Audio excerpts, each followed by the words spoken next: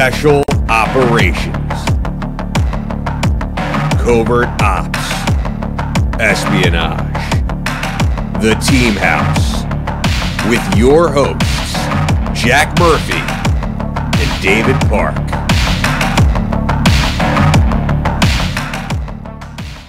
Hi, everyone. Welcome to the Team House. This is episode 111. I'm Jack Murphy. This is Dave Park. We have an extra spicy episode for you today. We are interviewing David Phillips. He's a New York Times journalist. He's the author of Alpha. The subtitle on here is Eddie Gallagher and the War for the Soul of the Navy SEALs. I think the trial of Eddie Gallagher needs little introduction to this audience. I think all of you have heard about it and are familiar with it. Dave wrote this whole 400-page book on the subject, on the deployment. I mean, a lot of stunning details that he turned up for this book that have not been reported before. And I would go a little bit further than even just to say that this was about the soul of the Navy SEALs. I mean, yes, the entire command team of SEAL Team 7 got relieved. The Secretary of the Navy ended up getting fired. There was presidential intervention in the trial, in the incarceration of Chief Gallagher. But I go even further to say that this became a conversation and an argument about how we see the military and how soldiers see themselves. It became a subject of two different schools of thought. Are our soldiers a profession at arms, or are they these rabid dogs that need to be let off the chain to go and fight unrestricted warfare, unconfined by the rules of law? And that conversation is still with us today. We're still having it. You see it in the press every day, just about, is our military too woke? Are they too focused on diversity when they should be training to kill the enemy in combat? I mean, we're still having this argument. And Eddie Gallagher is a microcosm of that. So, David, thank you for joining us tonight. Yeah, glad to be on. Thanks. Absolutely, man. So we typically start off the show asking about the origin stories of our guests. I'd like to ask you about how you found your way into journalism, what this pathway was for you into journalism. We were talking a little bit about the show, going to J school when 9/11 happened, and then how the Eddie Gallagher saga came up on your radar and you began covering this story. So journalists are by default probably pretty boring people. We don't do a lot. We just watch other people do things. So my origin story, just warning you, I'll keep it short, but it's not that interesting. So I was one of those nerdy guys who always wanted to write stuff, and most journalists, they become journalists because they are always on the edge of things in one way or another. Either they're not quite part of the culture that they're raised in or something like that. So I was raised by New Yorkers in Colorado Springs. And for anybody who's never been to Colorado Springs, I like to call it a piece of the Bible Belt, except it's up and above the regular belt. So I call it the Bible brooch. It's a conservative town, tons of military. The Air Force Academy is here. Schriever Air Force Base is here. And of course, Fort Carson is here. So it was like, in my house, we spoke a different language than I heard out in town. But one of the cool parts about that is going to school in the 80s and 90s in Colorado Springs. Like, I would say at least half of my friends and classmates, like their parents were in uniform. Mm-hmm. And so like, that's how I got to know the military, not as this strange thing or people in a war zone, but as like moms and dads. Right. And I think that probably comes through to how I try and cover it today. But anyway, like in the 80s and 90s, like with the exception of the Gulf War, which when I was 12, I think I thought was cool as hell and lasted for a month. And I watched it on TV and I just thought it was awesome. That it was like being in the military didn't mean being at war. It didn't mean being deployed really. Like a lot of the families I knew, they'd spent like 2-3 years in West Germany and, the whole family got to come and then they came home. Right. So I went to journalism school in New York City at Columbia in 2001 and started a class about a week and a half before the planes hit the towers.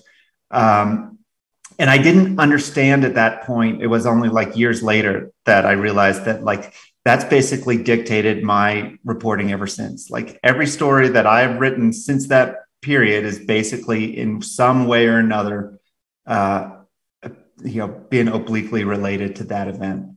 So after journalism school, I got the heck out of New York because I'm like a Colorado guy. I like to ski. I like to pick flowers. I didn't like living in Manhattan. And I ended up working at the newspaper in Colorado Springs, right at about the time that we were heading to Afghanistan and Iraq. And so my friends and neighbors were deploying over and over again. And I really started to see the home side of that. And interestingly, like just how journalism's set up, we're really bad at covering wars in that way. Like we send people over to like write about the shooting and cover that. We have people in Washington to talk to the generals, but it's sort of like it becomes almost sports reporting, right? Where you're watching the action and you're talking to the coaches about who's winning and who's losing. But no one ever goes back and does like the like Cribs edition, and like covers how people really live. And I was seeing it in all sorts of different ways. And so my intention was never to write about the military at all. But it just was something that was the biggest story for, year after year in Colorado Springs. And so because I was doing it in this weird way, never going to the front door, but talking to real people, where they lived, I think that was something that other people weren't doing and was really helpful. And so 2014, I just got a call from the New York Times and they said, hey, what you're doing for the Colorado Springs paper, you want to do that for us instead. And like, as a journalist, that's like getting called up to the Yankees. Like you never think that that's actually happened. At least I didn't, because I like consider myself a pretty like mediocre journalist. And like, it took me about a second to say yes. So I lived in New York for a while, went to the mothership and got the New York Times brain chip implanted. And after a while, I convinced them that it didn't really make sense to write about the military from Manhattan, where like you're about as far from any military base as you could be. Mind if I go and, go to a military town? And they said, yeah, sure. Because we've been writing remotely since 1850. Not a big deal for us to work at home. Right. And so I moved back here and I've been doing the same job ever since. I basically cover the non-Washington, shooting part of the military. Maybe the way I try to explain it to civilians is I basically am a foreign correspondent in the United States, and I write about a culture that most New York Times readers know nothing about. People that, wear different clothes, speak a different language. It's very much like going to a different country. And I try and translate what's important to those people, to a very sort of like general audience, with mixed levels of success. Well, you bring up something really interesting because I've never thought about it before, but you grew up like these were real people to you. You had access to them. They were, your friends' moms and dads and things like that, as opposed to, and you're living amongst them, as opposed to a writer from anywhere writing on any topic that they're not deeply immersed in, but looking from the bird's eye, giving a bird's eye view. I'm sure that, I'm sure that you have a lot of inside knowledge that when you read things that other people don't, when they're kind of sitting someplace else, you're like, like they don't get it. I feel like the zeitgeist of that, what you guys are talking about is, you remember the movie The General's Daughter from the 1990s? Yeah. And the whole film, it's a 1990s film, and it's very much about how the military is this very closed-off subculture where there's all this weird stuff going on. And because it's a film, it's totally over the top and ridiculous. But there's a hint of truth to that. But there's like grog bowls and stuff like that. Yeah. More than anything, what I run into is people who, like, if they don't know much about the military, they expect everybody in uniform to be the same and think the same. And so like, even in the New York Times, like hierarchy, people will say like, well, what does the military think about this? Like, well, there's 2.4 million active duty people in the military. That's basically the size of Phoenix. And just like Phoenix, it's full of some people who are really smart, some people who are really dumb, some people who are complete assholes, and some people who are the greatest people you'll ever meet. I don't know what they think, but right. Probably a lot of where do we begin? Right. I also, I think, you're being modest also, because in 2014, you won the Pulitzer Prize, right? For the articles coverage on Fort Carson. Right. And I'm not being modest. It's just one of those things, like, it's sort of like ski racing, where you can watch like the Olympics and ski racing, and like someone wins gold and it's because they're like 100th of a second like faster than someone else. If the wind is different, it wouldn't be. So like, I mean, am I proud of the work I did? Yeah. But like, could it have easily been 10 other people who did awesome work that year? Like, absolutely. okay, what led to that story? Yeah. So the basic story was that the Army, this is right sort of at the surge in Afghanistan. The Army was taking people who were clearly injured, and they didn't have any good, fast way to get them out through the medical board process, because that process was totally clogged with other dudes who were already in line. And so there were people that found side doors through various kinds of misconduct charges. You know, you could chapter someone out or even charge them with a crime and threaten to court-martial them, and essentially have them sign some papers to voluntarily quit. And that way you could get people who are really banged up, been blown up in Afghanistan, or had like debilitating PTSD. You could get them out quick. But the thing is that by doing that, by giving them these fast, other than honorable discharges, you were essentially severing them from VA benefits forever. Right. And I think I think this was happening a lot of times at a battalion commander or a company commander level, where like, you know, they just got to make like quick decisions, because yeah, you've got 10 guys who may need to go to a med board, but that's going to take 18 months to work through. And you got to go back to Afghanistan in 6 months. And you can't get replacements until you take care of those guys. So they needed like some release valve. And I don't think those guys like realized that they were just putting these guys into a world of hurt. Right. But those guys were showing up in Colorado Springs. We were finding them like literally on the streets, in the county jail, in the emergency room, in all these places. And you know, me as a local was like, hey, you know, you have a problem, and you're taking it out on these guys, and then you're pushing it out into the civilian society. And this is really bad. I mean, one of the guys that I wrote about worked on a B team of a special forces team.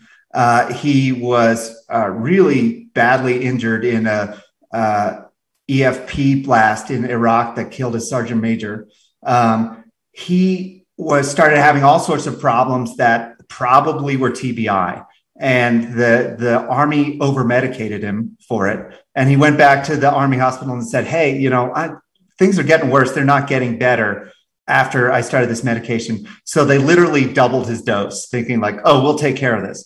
And he had a freak out where he beat up his wife. And then when the MPs came, he beat them up too. So they put him in the jail, where he became paranoid and delusional and refused to come out of solitary. So what did the civilian cops in Colorado Springs do? They made him come out by beating the fuck out of him, just like badly. And then, of course, in the process, he probably like struck out at them. So they charged him with assaulting an officer. So all of a sudden, this guy who really hasn't done anything except been mistreated is looking at years and years and years in prison. Right. And I just couldn't believe it. And so we just pulled this stuff together, and over 3 days told the stories of 3 different men who really typified the problem. Wow. And, you know, it did some good. It put the Army on notice that like your MEB process, your medical retirement process is causing this, and you need to do something. So I think this is a good preface into the book, because you're sort of showing that you're supportive of the military community. You're not like some communist military hater who's looking to, you know, make them look bad. And to be fair, my parents did have an orange 76 VW bus that we spent a lot of time in. So I think I probably I walked the line, man. But I walked the line, but I do like having beer with Joe's. Johnny Cash walked the line too, so it's okay.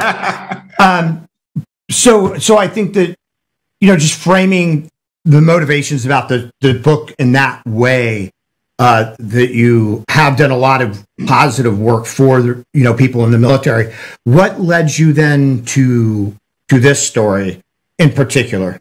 Yeah. So one of the things that was like the theme of the work that won the Pulitzer, but also that I've written about like over and over but again, which is this idea of sometimes when guys come back from combat, they're messed up in ways that may not fit in at home. And when does that injury of war, when is it an injury that you need to treat? And when is it misconduct that you need to punish? And that's been a really hard balance for, both the military and civilian society to strike.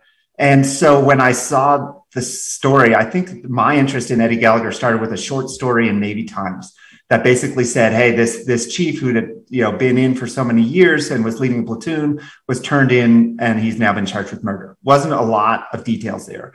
But I was like, oh, my first assumption was that many tours, that much time in, what if this guy like came unglued because of his service? Mm-hmm. What if it is, an injury of war and now they're throwing the book at him? So I really started off my journey sympathetic to Eddie Gallagher. And I should also say that I'm married to a public defender, a defense attorney, someone whose job it is to defend those people who can't afford a lawyer.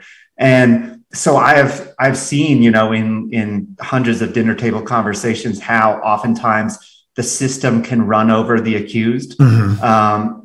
And so there were all these factors that had me ready to listen to, understand, and believe Eddie Gallagher. And I sort of started out to, report that out. Is this theory have anything behind it? So that's where it started. I should say that's not where it ended. It ended with really sort of an understanding that Eddie was an example of a toxic subculture, almost like a virus that had spread through the SEALs and was really dangerous to the organization. I think that this subject has gotten tons and tons of media attention, but up until the publication of your book, all of that media attention has really come from Chief Gallagher, his wife, his lawyer, Fox News pundits, and other pundits who were kind of piggybacking on this case. We have not heard until now from the other SEALs in the platoon. Right. And I think that's what your book really explodes, that topic. And I'd really like to talk about, your research into this subject. And let's just first start off talking about this deployment, this like hell deployment that they went on, that you had this new platoon. The platoon was basically seen as kind of the troublemakers or the low performers on SEAL Team 7. Chief Gallagher shows up and he's a rock star. He's turning things around for the platoon, and they're going to get a real deal combat deployment to Mosul, Iraq. Could you start talking to us about this and about how this deployment sort of spun up? Yeah. Let me start first, though, by saying that my reporting actually started by talking to his wife. And that's like a great trick that I've learned over the years, because if someone's coming unglued, their wife's going to know. Mm-hmm. They may hide it at work, but something's going to come up at home. And so my first stop was talking to his wife. His wife, Andrea Gallagher, who figures prominently in the story because she really became his spokeswoman. Mm-hmm. So right away, she's like, nope, that ain't the story. I kept trying to find ways to not directly ask it, but to try and gauge how much combat experience has this guy had? Did he lose people who were close to him? Was he ever in blasts that might not have ended up in the paperwork, but really messed him up? Are there signs that might suggest that he TBI, having some PTSD? Mm-hmm. Yeah. And she's like, no. That's not what this story is at all. In fact, this guy's a professional. He knows how to do these deployments. He thrives in combat. He came back from this last deployment better than any ever before. That's not what this story is. This story is that there's a bunch of millennials in his platoon, pussies, who like couldn't handle his like tough leadership style, and so they framed him for murder. And so this will be funny for you guys, but like it's truly what went through my head and like raised the warning flag that this isn't the story I thought it was.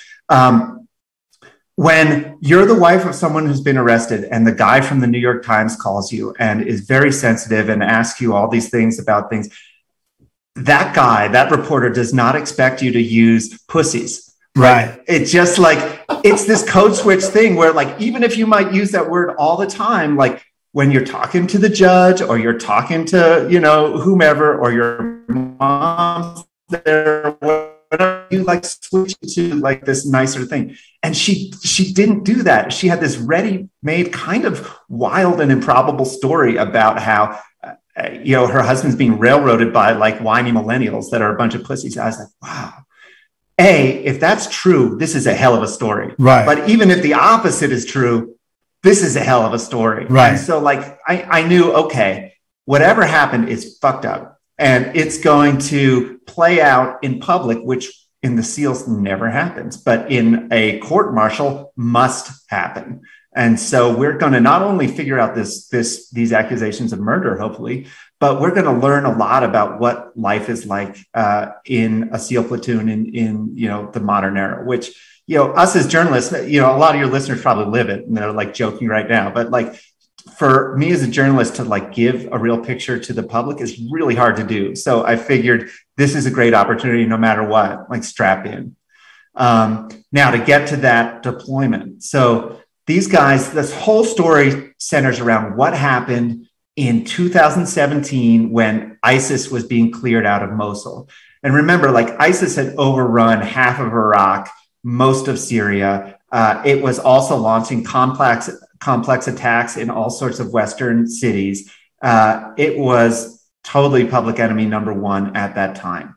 And the biggest concentration of those guys was in the city of Mosul, a city that had been over 1 million people. I don't know what it was by the time they cleared it, but hundreds of thousands of people were still there, plus probably tens of thousands of ISIS fighters. And the plan was basically to surround this whole city, let nobody out, and just sort of move in step by step and annihilate every enemy fighter there, which if you think about it, that's not something that's really happened in a long time in warfare in the United States military. Yeah. Like to get to have a clear identified enemy that will engage you and can't retreat. And there's going to be real battle. That hadn't happened since, I don't know, Fallujah, I think is probably the closest thing. John Q. Public does not understand what happened in Mosul at all.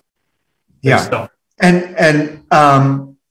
So funny, a funny thing that says something about the culture of the SEALs and maybe special operators in general is that everybody in the SEAL teams wanted that assignment. Right. They wanted to be in on that fight. Like in the SEALs, if you are a low performer, you get deployed to someplace that's safe and friendly with good food. You know, you might go to Thailand or Estonia or something like that. And you have a great time and everyone's bummed about it. And if you really do a great job, they send you to places where everyone's trying to kill you and you're eating MREs. So this group, Alpha Platoon, they went from kind of a mediocre platoon that didn't have cohesive leadership. And then when Eddie Gallagher showed up, like everything clicked. And they became the highest performing platoon in that team. And they got the toughest and most sought after deployment. And when these guys all went over there together, they loved Eddie. Eddie was a hard charger. He had, and like a legitimately nice dude and charismatic guy. And he had a real skill for like clearing a lane through the bureaucracy to save the guys from doing some of the pointless bullshit during the training and workup that they don't need to do, but at the same time, making sure they got hooked up for the right training that would really help them. Like they loved him and they were excited to go to war with him. And so they got there and very quickly, everything changed. Everything changed in a way that I think a lot of them didn't expect. I don't know if you where do you want to go with this? I mean, we could go any number of in the book. It really, I mean, there were some warning signs, some red flags during that workup that you write about. I mean, Eddie, you start to see when they're going and they're doing the shoot house, and he's not able to distinguish between friendly and enemy targets. He's just shooting everything inside the room. that incident where he threatens to stab some other SEALs. There's some red flags that the guys are kind of like, whoa, what's going on here? But then there's this sharp delineation, at least the way you write it in your book, that when he touches down in Iraq, like it's not a slow sort of downward spiral to becoming Colonel Kurtz. Like he's there the second he lands in country, basically. Yeah, that's what these guys describe. And I think what was really the head trip for them is that during workup, these red flags you mentioned, it wasn't clear that they were red. Like afterwards, after they say they saw him stab a prisoner, they're like, yep, red flags all the way back. But at the time, they weren't sure. And I'll give you some examples. Like, so they're all going through training at the kill house and they spend weeks, working on these different scenarios and everything has to be down to the detail. And there's all sorts of instructors watching from overhead and scoring you for every little mistake. And at one point during a complex scenario, Eddie Gallagher comes in and it's a multi-room scenario with a mix of unarmed friendlies and armed combatives. And he shoots everybody in there, friendlies and enemies. And the guys are watching from above like, oh man, like that was a major screw up. Like if I did that, I'd get fried. Mm-hmm. And nothing happened to Eddie. Eddie just sort of laughed it off. And he was friends, good enough friends with the SEALs that were overseeing the instructors that like nothing's really going to happen to him. And so what the guys couldn't figure out is Eddie incompetent? Is Eddie not able to do these complex scenarios? Or is Eddie so experienced that he can blow off training and it doesn't matter? Mm-hmm. Like, because Eddie's about 10 years or more older than a lot of these guys. Mm-hmm. All of these guys have been on deployments before, but certainly have nowhere near the experience Eddie does. And so they're not sure if like he's the one who's wrong or they are, right. And so in all sorts of scenarios where he's like blowing stuff off or cutting corners or things, they're wondering like, well, maybe this is just how it's done. But then when they get to Iraq, what these guys describe is that Eddie Gallagher becomes really sort of morbid and focused on combat, and not just on like kicking ass, but like the grim possibilities of combat that other guys are going to get killed or hurt. And he talks about it in graphic ways to second in command and others. And he seems uninterested in, the types of steps that you would take to minimize casualties. Talking about what tactics we're going to use to get up in the fight. And he very much frames it as like, hey guys, good news. Like, we're not going to follow the rules that have been set by us. For us, we're going to just go in and get some. And I think the guys at first were like, that's great, which is a very SEAL thing, right? Like it's sort of baked into the SEAL culture that rules are there to be broken. But then they realized that he didn't have like a plan B, a better plan than what the brass had put out there. He just wanted to like go in and start shooting. That, I think understandably really freaked some people out. What was really striking, I think, in the book is we set aside all this war crime stuff for a moment. He comes across completely incompetent and unable to do his job. I mean, from whatever standpoint you want to look at, he's not technically proficient. He doesn't understand how to use the weapon systems that are organic to a SEAL platoon. He's not tactically proficient. He doesn't understand how to properly use tactics in an urban environment or in an advisory capacity. However you want to look at, or from a leadership standpoint, it's like he is fundamentally unable to do the job of being a platoon chief. I mean, he abdicates almost every responsibility he has as the chief over these young SEALs. Yeah, so pretty much right away, the way the SEALs described it to me, every SEAL in the platoon and all of the coalition forces are using a tracker basically on their phone. Right. Essentially like a Blue Force tracker type of situation, that ATAC, so that the head shed can see where everyone is and no one gets iced by a friendly missile strike. We talked about this with Bryant, the JTAC, a few weeks back, talking about strike cell operations in Iraq. Yeah. And immediately Eddie says, well, we're going to turn our trackers off because under the rules, we have to stay a click back from the front lines, and we need to get up closer than that if we're going to get any action at all. So everyone turn off your trackers.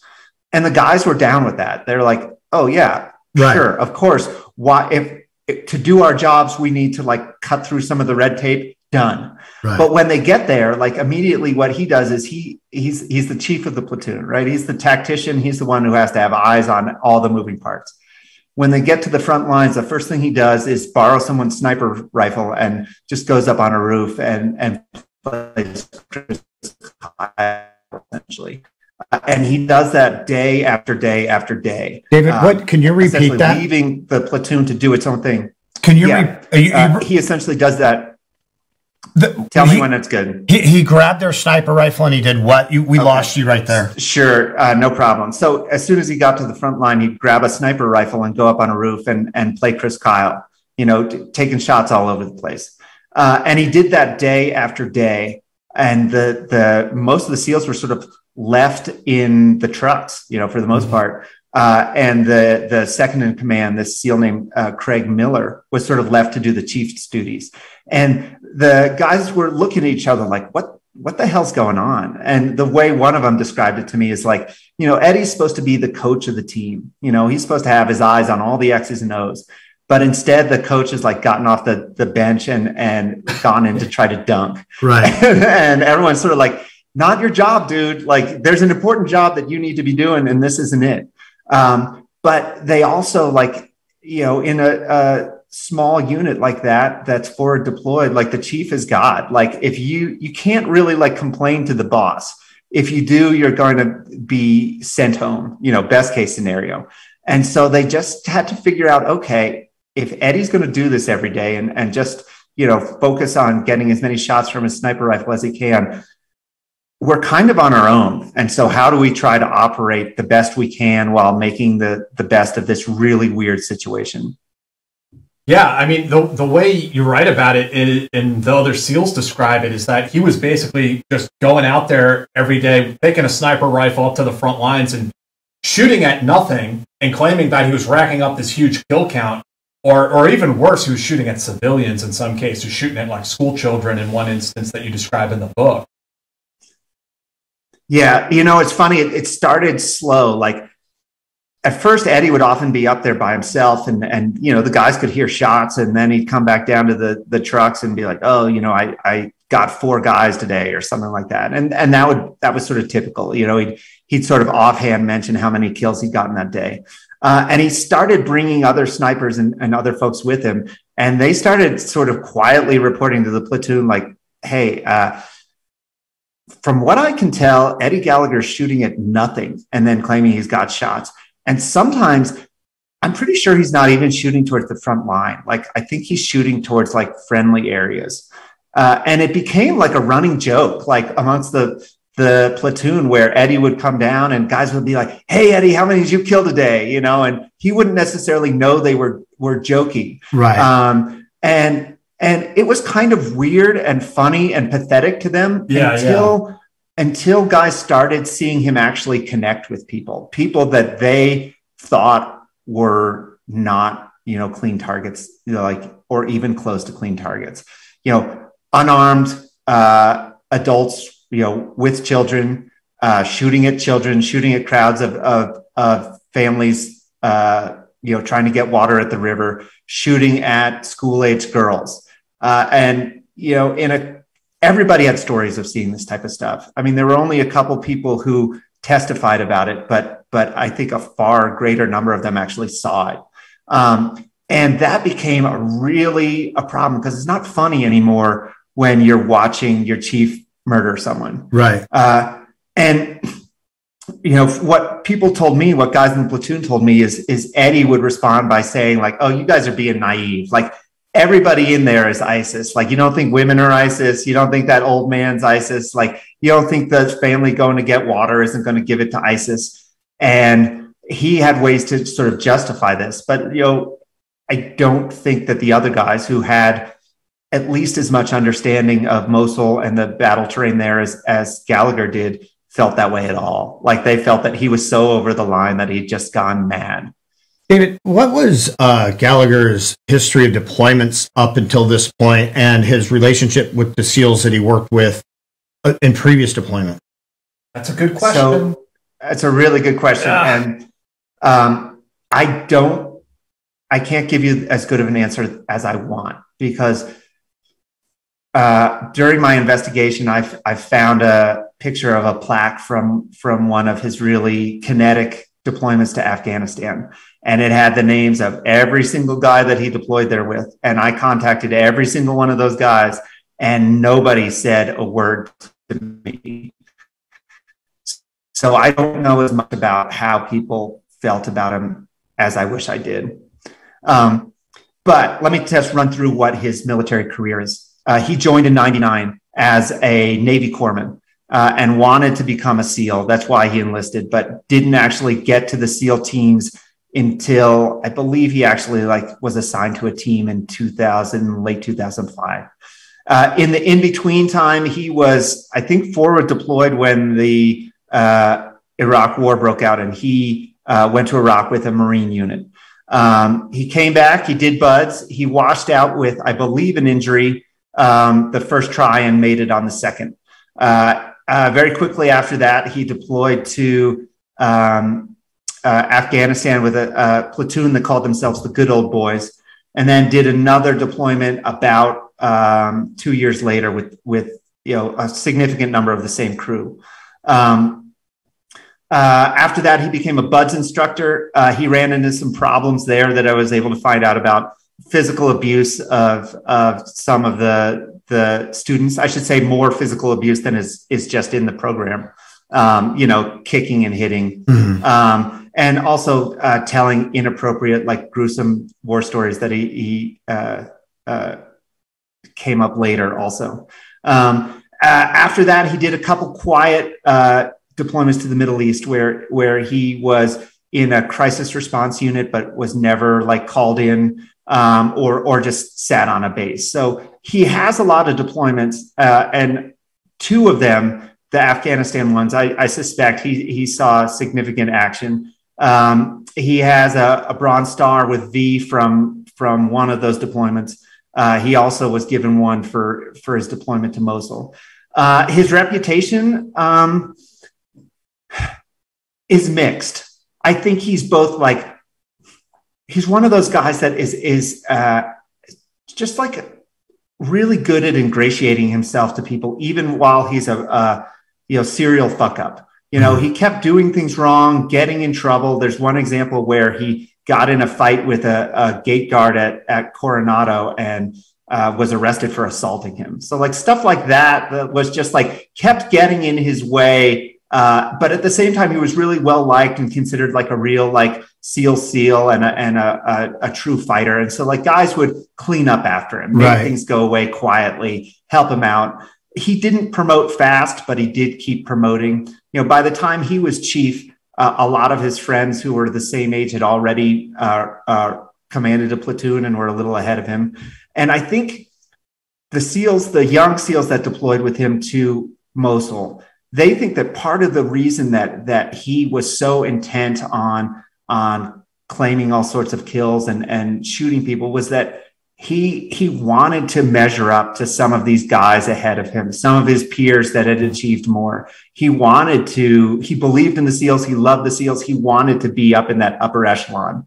And I guess he saw that as a way to get there. Yeah. David, I would be remiss if I didn't bring this up with you. The 2010 incident in Marja that I wrote about back in 2019. You write about it in this book, where Eddie was attached to a Special Forces ODA from 3rd Special Forces Group. And my sources informed me that he shot an unarmed farmer out in a field. They were out there with Gallagher, and this farmer kept coming out to the field in the middle of this huge military operations, huge firefight. And the Special Forces guys would try to wave this farmer off, try to get him to go back inside, and he'd just come back out and keep working his land oblivious to this firefight. And Gallagher, from what I was told, was up there and shot the farmer. Completely unarmed dude. They knew he was a civilian. I contacted Gallagher's lawyer, Tim Parlatore, to ask him about this incident because I'm trying to do the right thing as a journalist, ask for comment from the other side. What do you have to say about this incident? And Mr. Parlatore told me that no, Gallagher wasn't there. He wasn't in Marja. Never happened. Impossible. But then you, in the course of your reporting in this book for Alpha, you uncovered a Navy award which was given to Gallagher for his actions in combat in Marja, Afghanistan in 2010.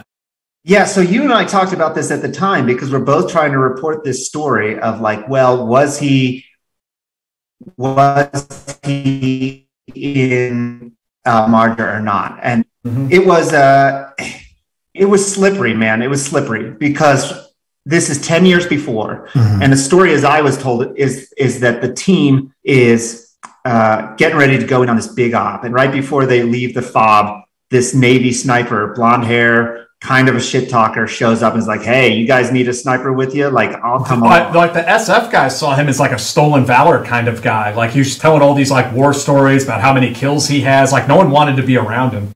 Yeah. So like the way that it's told to me, and I'm sure to you too, because I think we talked to some of the same guys, they get to this essentially house on an intersection where they're going to set up a strong point.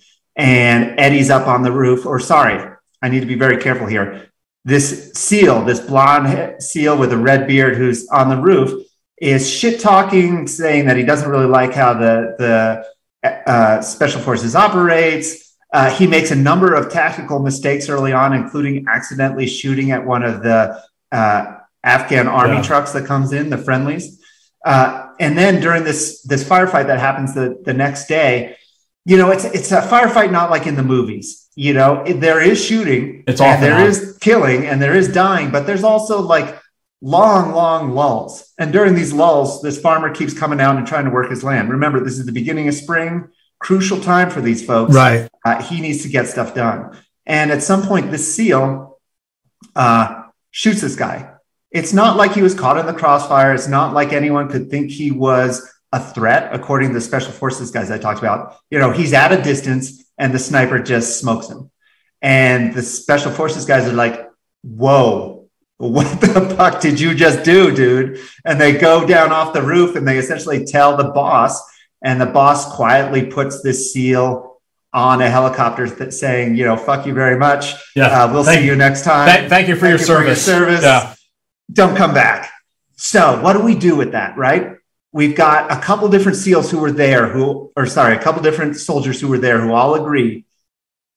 SEAL sniper, blonde hair, blondish red beard, on the roof, shoots this guy for no reason. Now, here's the first place it connects to Gallagher. One of those soldiers is arrested many years later, and he's about to make a plea deal, and he's talking to the FBI. He's arrested for possessing child pornography. And during his plea deal, he says, oh, and by the way, you know, that SEAL who's facing those charges for the stuff in Mosul, I saw him shoot someone in Marja as well. So they say, whoa, okay, let's do a lineup. And they put out a bunch of photos and say, does any of these guys look like the SEAL that you saw? And it's 10 years later.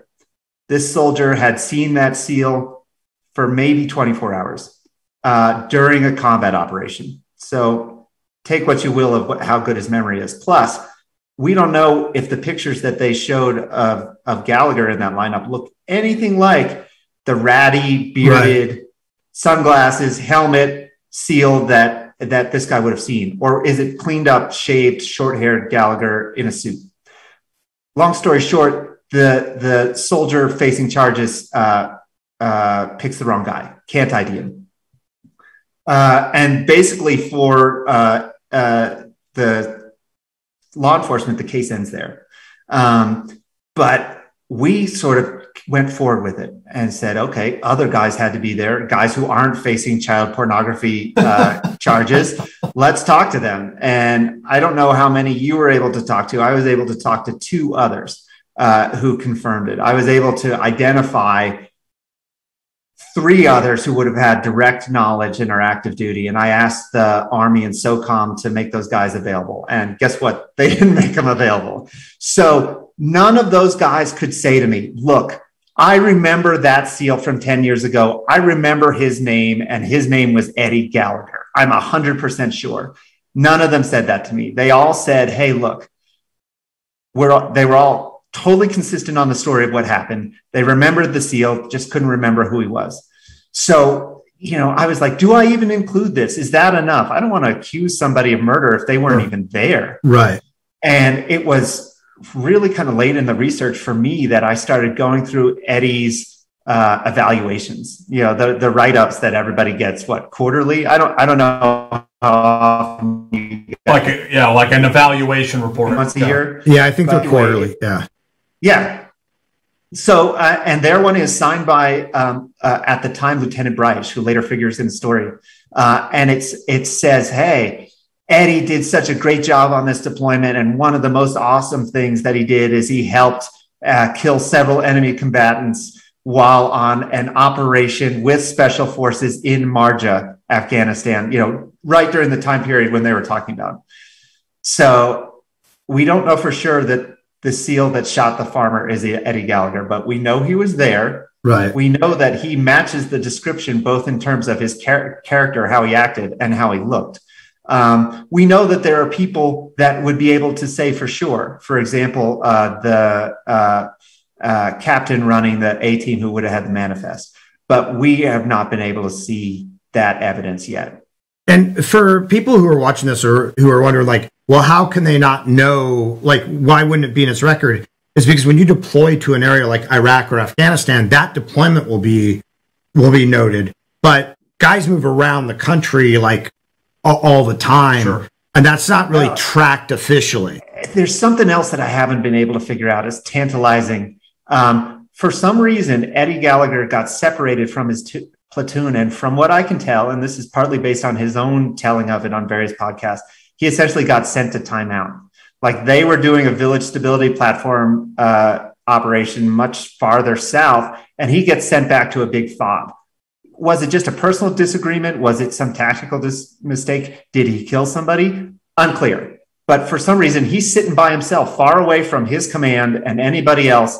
And he then essentially volunteers for this Green Beret mission.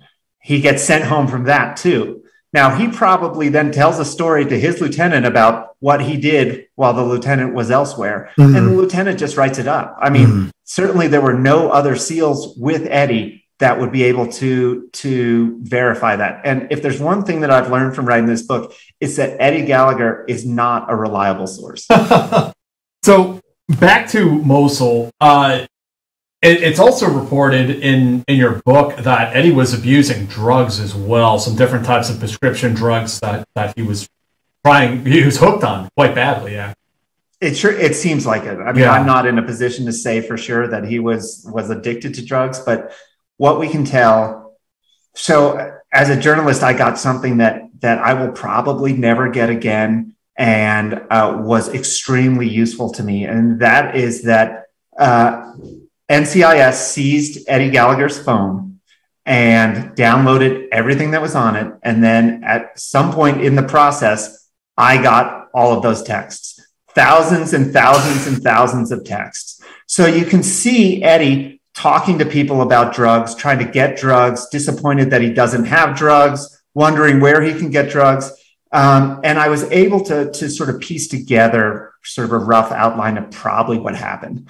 And it's really a story that's common in all of America. Yeah. And that's that he started getting a opioid prescription called tramadol, really common in the military, less common in the civilian world, but you can think of it a lot like OxyContin. And he started using it regularly. And when it ran out, he went and got more and more and more. And he would do what so many Americans did is go at first to the doctor to get it and get pretty big refills. And no one was really watching how much anyone was taking. And then when things started to tighten down and you couldn't get those anymore, he had to find other sources. So at one point, and this is one thing that really pisses off the guys in his platoon. At one point, he sort of corners the youngest lowest ranking guy in the platoon, who is Mexican-American, grew up just north of the border in San Diego. And his mom was a Mexican citizen and would cross in regularly over the border. He cornered him and said, hey, get your mom to go to Mexico for us and buy us a bunch of tramadol. And I think he did this a couple times.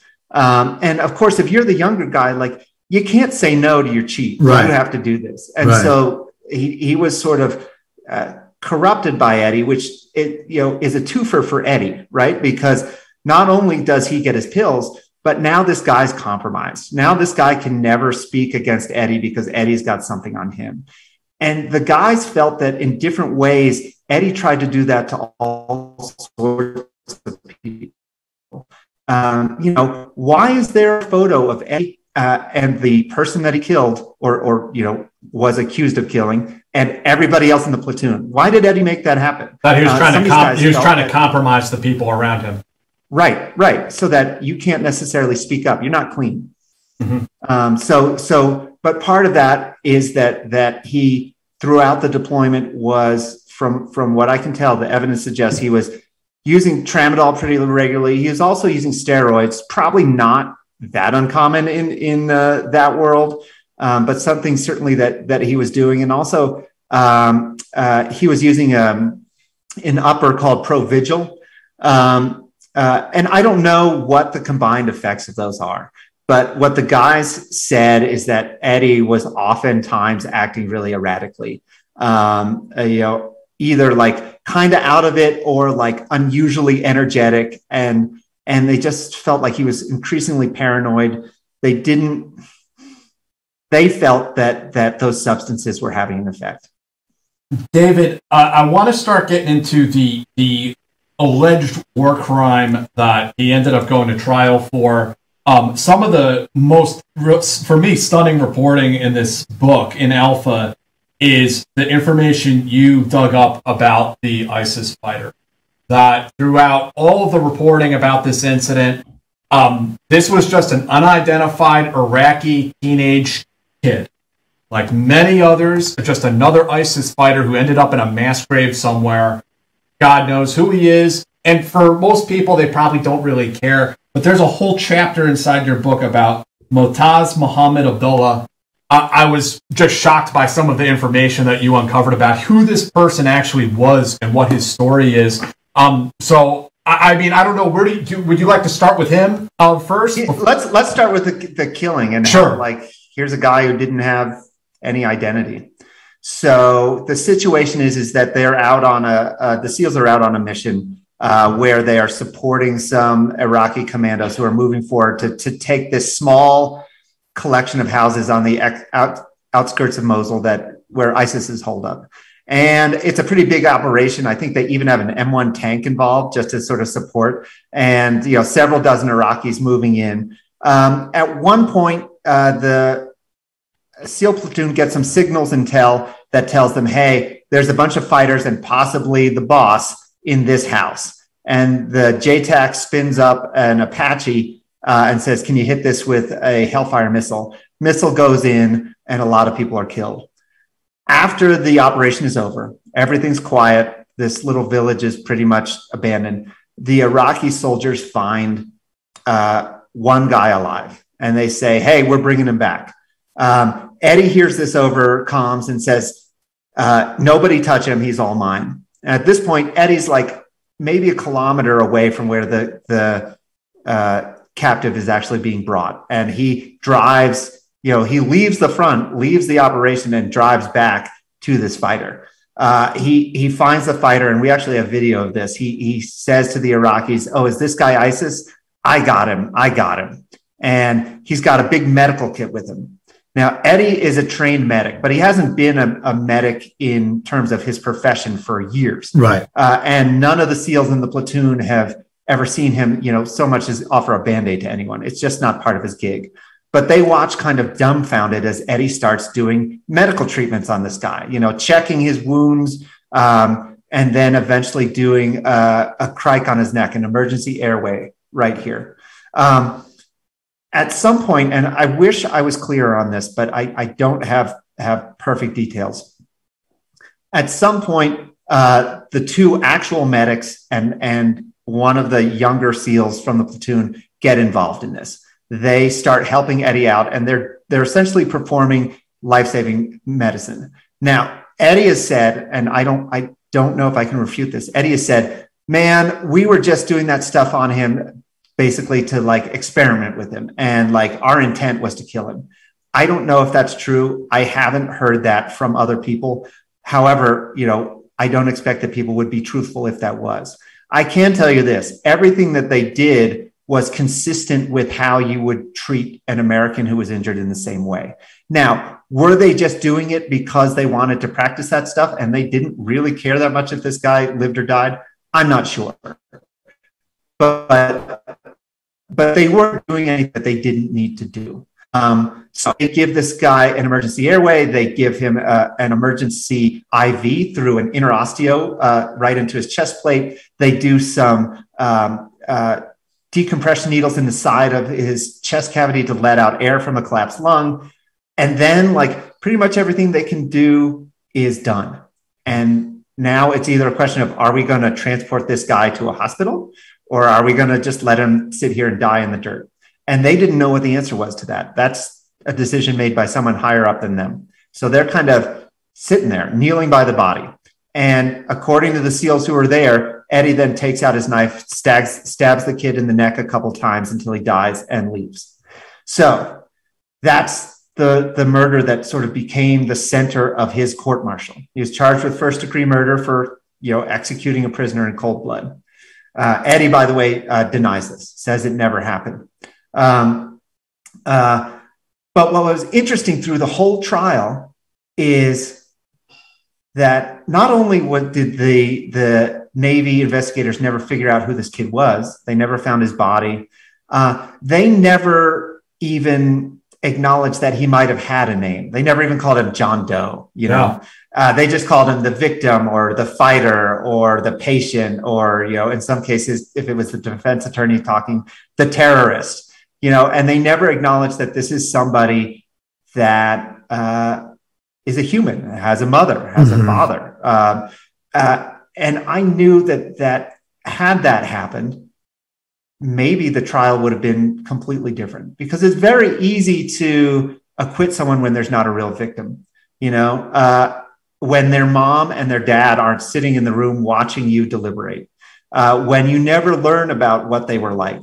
And so I got to admit, this was not me. I told you before, I'm a mediocre journalist, and this goes into that evidence file. One of our other journalists, a brilliant guy named Tim Arango, who was stationed in Iraq as a reporter for the New York Times for years, was like, called me up. He's like, hey, did anyone ever figure out who that guy was? And I was like, no, man. He's like, do you mind if I do? I was like, hey, go nuts, dude. I'm like, go nuts. But what I didn't realize is we've had some staff in Iraqi staff that we've been working with at the Times for 20 years. Guys who grew up in Mosul, guys who know the culture, know the neighborhoods, know this guy's accent.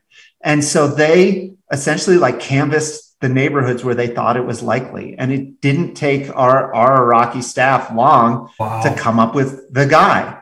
And then working side by side with an Iraqi journalist, I interviewed the father. Now, let me say something before I tell you about Moataz, the guy that we identified. This is not perfect. It's only the best we could do. His body has never been found, and so you can't match the DNA to Eddie Gallagher's knife. And by the way, there's DNA of an Iraqi on that knife, which I don't think many people know. So we can't say 100% that this is the right guy. The way that I matched it was through the stories from his family that matched the timeline. The photos that his family provided that matched the video that our Iraqi television took. Right. Photos of him both when he was dead and when he was alive, because there was an Iraqi journalist, as you said, who was there at the time and did a very short interview with the kid as he was lying there in the dirt. So I looked and I was like, okay, there's a pretty good resemblance here, but like, can I be sure? Can I be sure? And I kept looking at the dead body, the kid, because there were some close-up photos of his face. And it's like, what can I find? Does this kid have some unusual like divot in his nose or a scar in his eyebrow or something like that? And I looked and I was like, it looks like his earlobe is messed up. It looks like it's like a deformity where essentially there was no lobe. It was just the cartilage. And I was like, okay. And then I pulled out the family photos and I looked at them and I was like, well, I see that in like 2 of these photos, but in others I don't. Like, and these aren't perfect photos. It's not a mugshot. It's like, a family photo or something is not everything you want. So it's like, I see it in 2 photos, 2 of the photos from that are most recent, but I don't see it when he's a little younger. And so I called up the Iraqi journalist I was working with, and I was like, I need to call the dad, and I need you to ask if he's got any scars or anything, but don't mention that ear. We don't want to steer him towards it. We just want to ask. And he asked him, and he gave a couple examples, but one of the things that he said is like, during the battle for Mosul, his son had a shrapnel injury that had hit him right there and essentially cut his earlobe off. And I was like, good enough for me. Like, that's wow. I'm not going to get DNA, but that is such an unlikely correlation that I'm comfortable with using Moataz's story. And what was interesting is learning how typical his story was. He's a kid who had grown up in Mosul his whole life. His dad was a working class dude who sold used cars. And like a lot of kids, as a teenager, he loved sports and he loved pop music. And so like his bedroom is covered with soccer posters and like posters of like Western, like bad, boy bands. And when Mosul comes to take over, like everything is shut down, school's shut down, like work is shut down. People are barely scraping by. And one of the things that Moataz can still do is meet up with his friends at the neighborhood soccer field and play. And so he goes down there like every day. And his father's really happy with this, because he knows it brings his son joy, but he very quickly realizes that it's a huge problem because ISIS knows that the big battle's coming. They don't have as many fighters as they want. If they can mobilize any male in the city that they can to become an ISIS fighter, that's really going to help them out. Right. And so where do you find young men? Down at the soccer stadium. And they start essentially grooming them and recruiting them, giving them balls, giving them shirts, playing soccer with them, being cool guys, right. And telling them, hey, look, part of your duty, the Americans are going to come in here, they're going to wreck your city. They're going to rape your sisters. Like, it's your job. And they're going to come in here with the Shias, who are a bunch of dogs who've kept us down for years.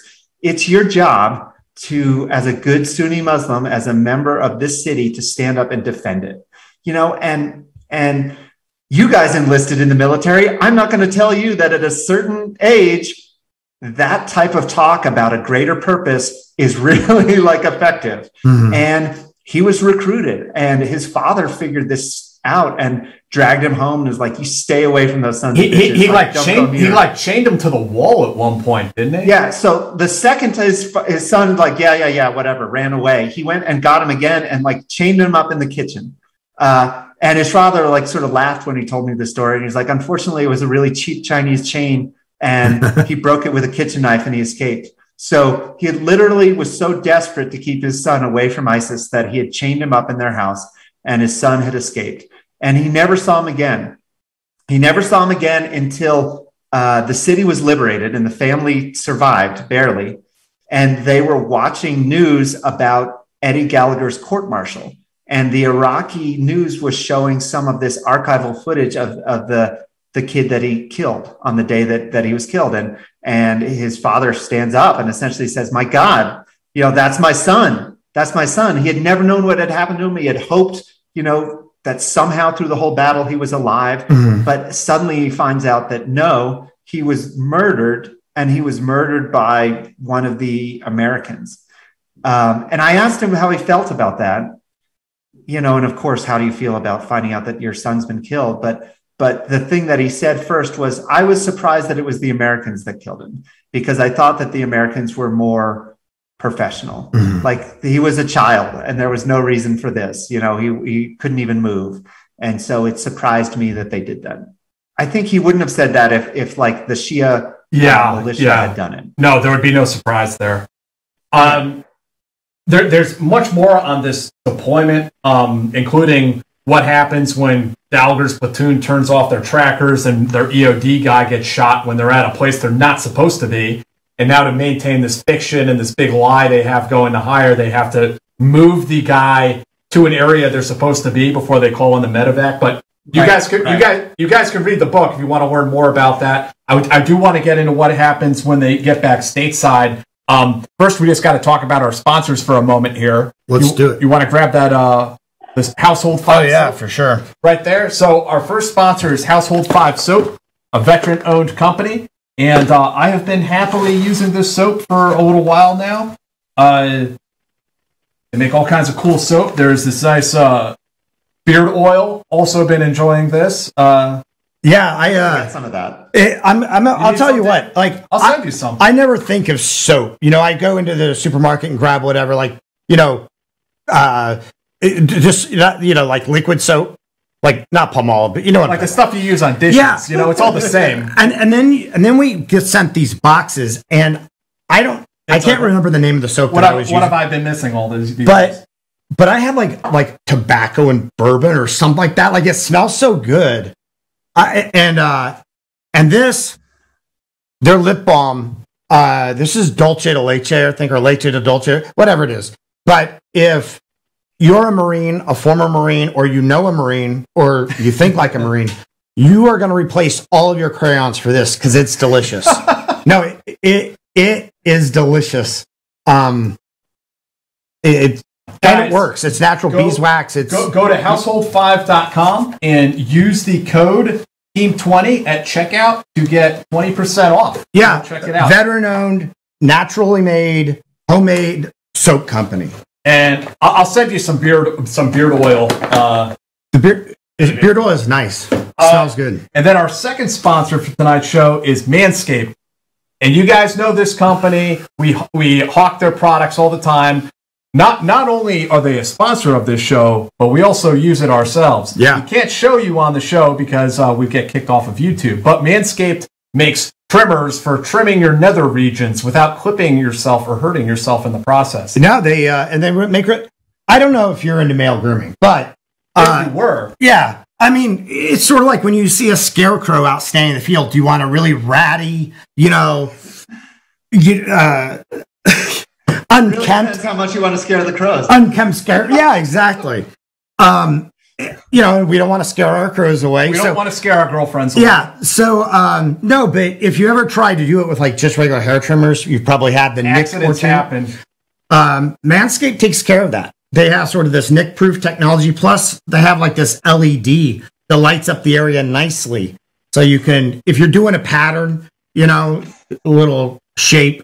So guys, for all of your ball trimming needs, manscaped.com. Use the promo code TEAM20. You'll get 20% off and free shipping on your first purchase. Check out their pack. It's got the ball tonic and it's nice. It's nice. All right. Your balls will thank you. Back to the nitty-gritty war stories here with David Phillips and his book. I'm going to show it up here again for people. Alpha, Eddie Gallagher and the War for the Soul of the Navy SEALs. I highly recommend you guys go and check it out. It's out on Amazon now. You get the Kindle version. There's an audio book too, right, David? Yeah, actually, it's really good. I got to say, we went through. They gave me 3 guys to pick from, and they all sounded like retired professors. I was like, this is a story about guys who are all like 30 years old in SEALs. Can we get someone who sounds like at least they might possibly be a SEAL? And they said, how about this guy? And I was like, oh my God, he's perfect. And he does a really great job. So props to him. Hey, some of the SEALs from Alpha want to know how they can get in the chat. They just texted me. They're listening. They probably want to make fun of me. They can just go to our YouTube channel. Just tell them to go to our YouTube channel. It's up and running right now. And there's a chat alongside. Tell me, I don't know what code word they want to use. Just I was in the platoon, and I'll read their comment. Text them an identifier. Good Good, good. I would, and by the way, I mean, if you guys are watching, if any of you would like to come on the show at some point and say your piece, I'm happy to hear from you. You know, some of there's one SEAL in particular, the guy who is like the deputy NCO under Gallagher, Craig Miller. That guy sounds like a stand-up dude, and that's actually what I want to talk about next with you, David. Is when they come back home and when they start reporting war crimes to their chain of command. And it was really maybe the most infuriating part of the book is how they kept trying to report, and their chain of command. I mean, let's just call it what it is. They were strong-arming these young SEALs and trying to get them to shut the fuck up, but they wouldn't do it.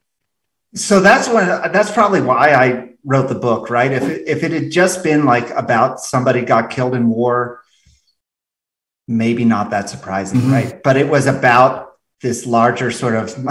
I always joke, this is the line I practiced before, but it's a good one. Like the Eddie Gallagher story isn't much of a whodunit. This is a guy who texted his friends before he deployed that he wanted to stab someone in the skull. And then 3 eyewitnesses saw him stab somebody. And then a short time later, he took a picture with the body and the alleged murder weapon and himself. And then he texted that picture to one of his buddies saying, good story behind this, got him with my hunting knife. Like, that's not exactly Sherlock Holmes. That's not even Murder, She Wrote, right? Right. It's not much of a whodunit, but this like cultural whodunit, this idea of like why someone would want to do that in the SEAL teams, and then why so many people would be willing to try and help him get away with it, I thought was potentially really interesting.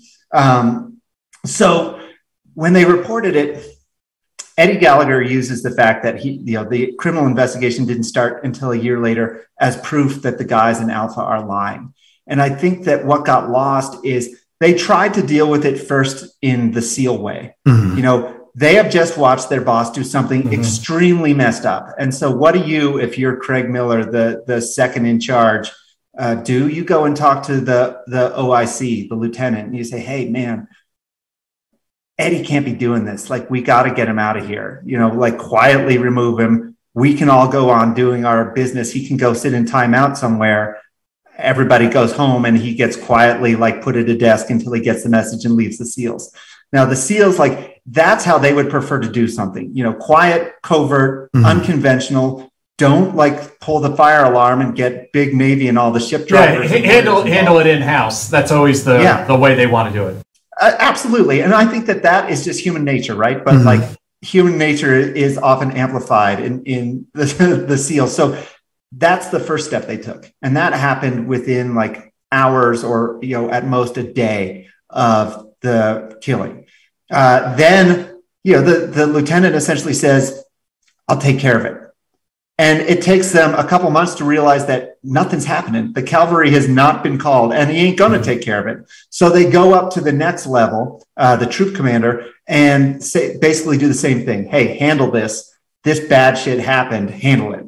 And what I don't think they fully appreciated is that the troop commander was extremely tight with Eddie Gallagher. He had been Eddie Gallagher's, he'd been like a baby lieutenant on Eddie Gallagher's, one of his Afghanistan tours. Eddie had sort of taken him under his wing. They'd known each other through several assignments. So they were not only tight, but he had vouched for Eddie, given him this plum assignment. And if all of a sudden it comes out that like there were big problems with him, like that comes back on everybody. Right. So he says to the guys, okay, don't worry, I'll take care of this. And again, he doesn't do anything, at least anything that I could find.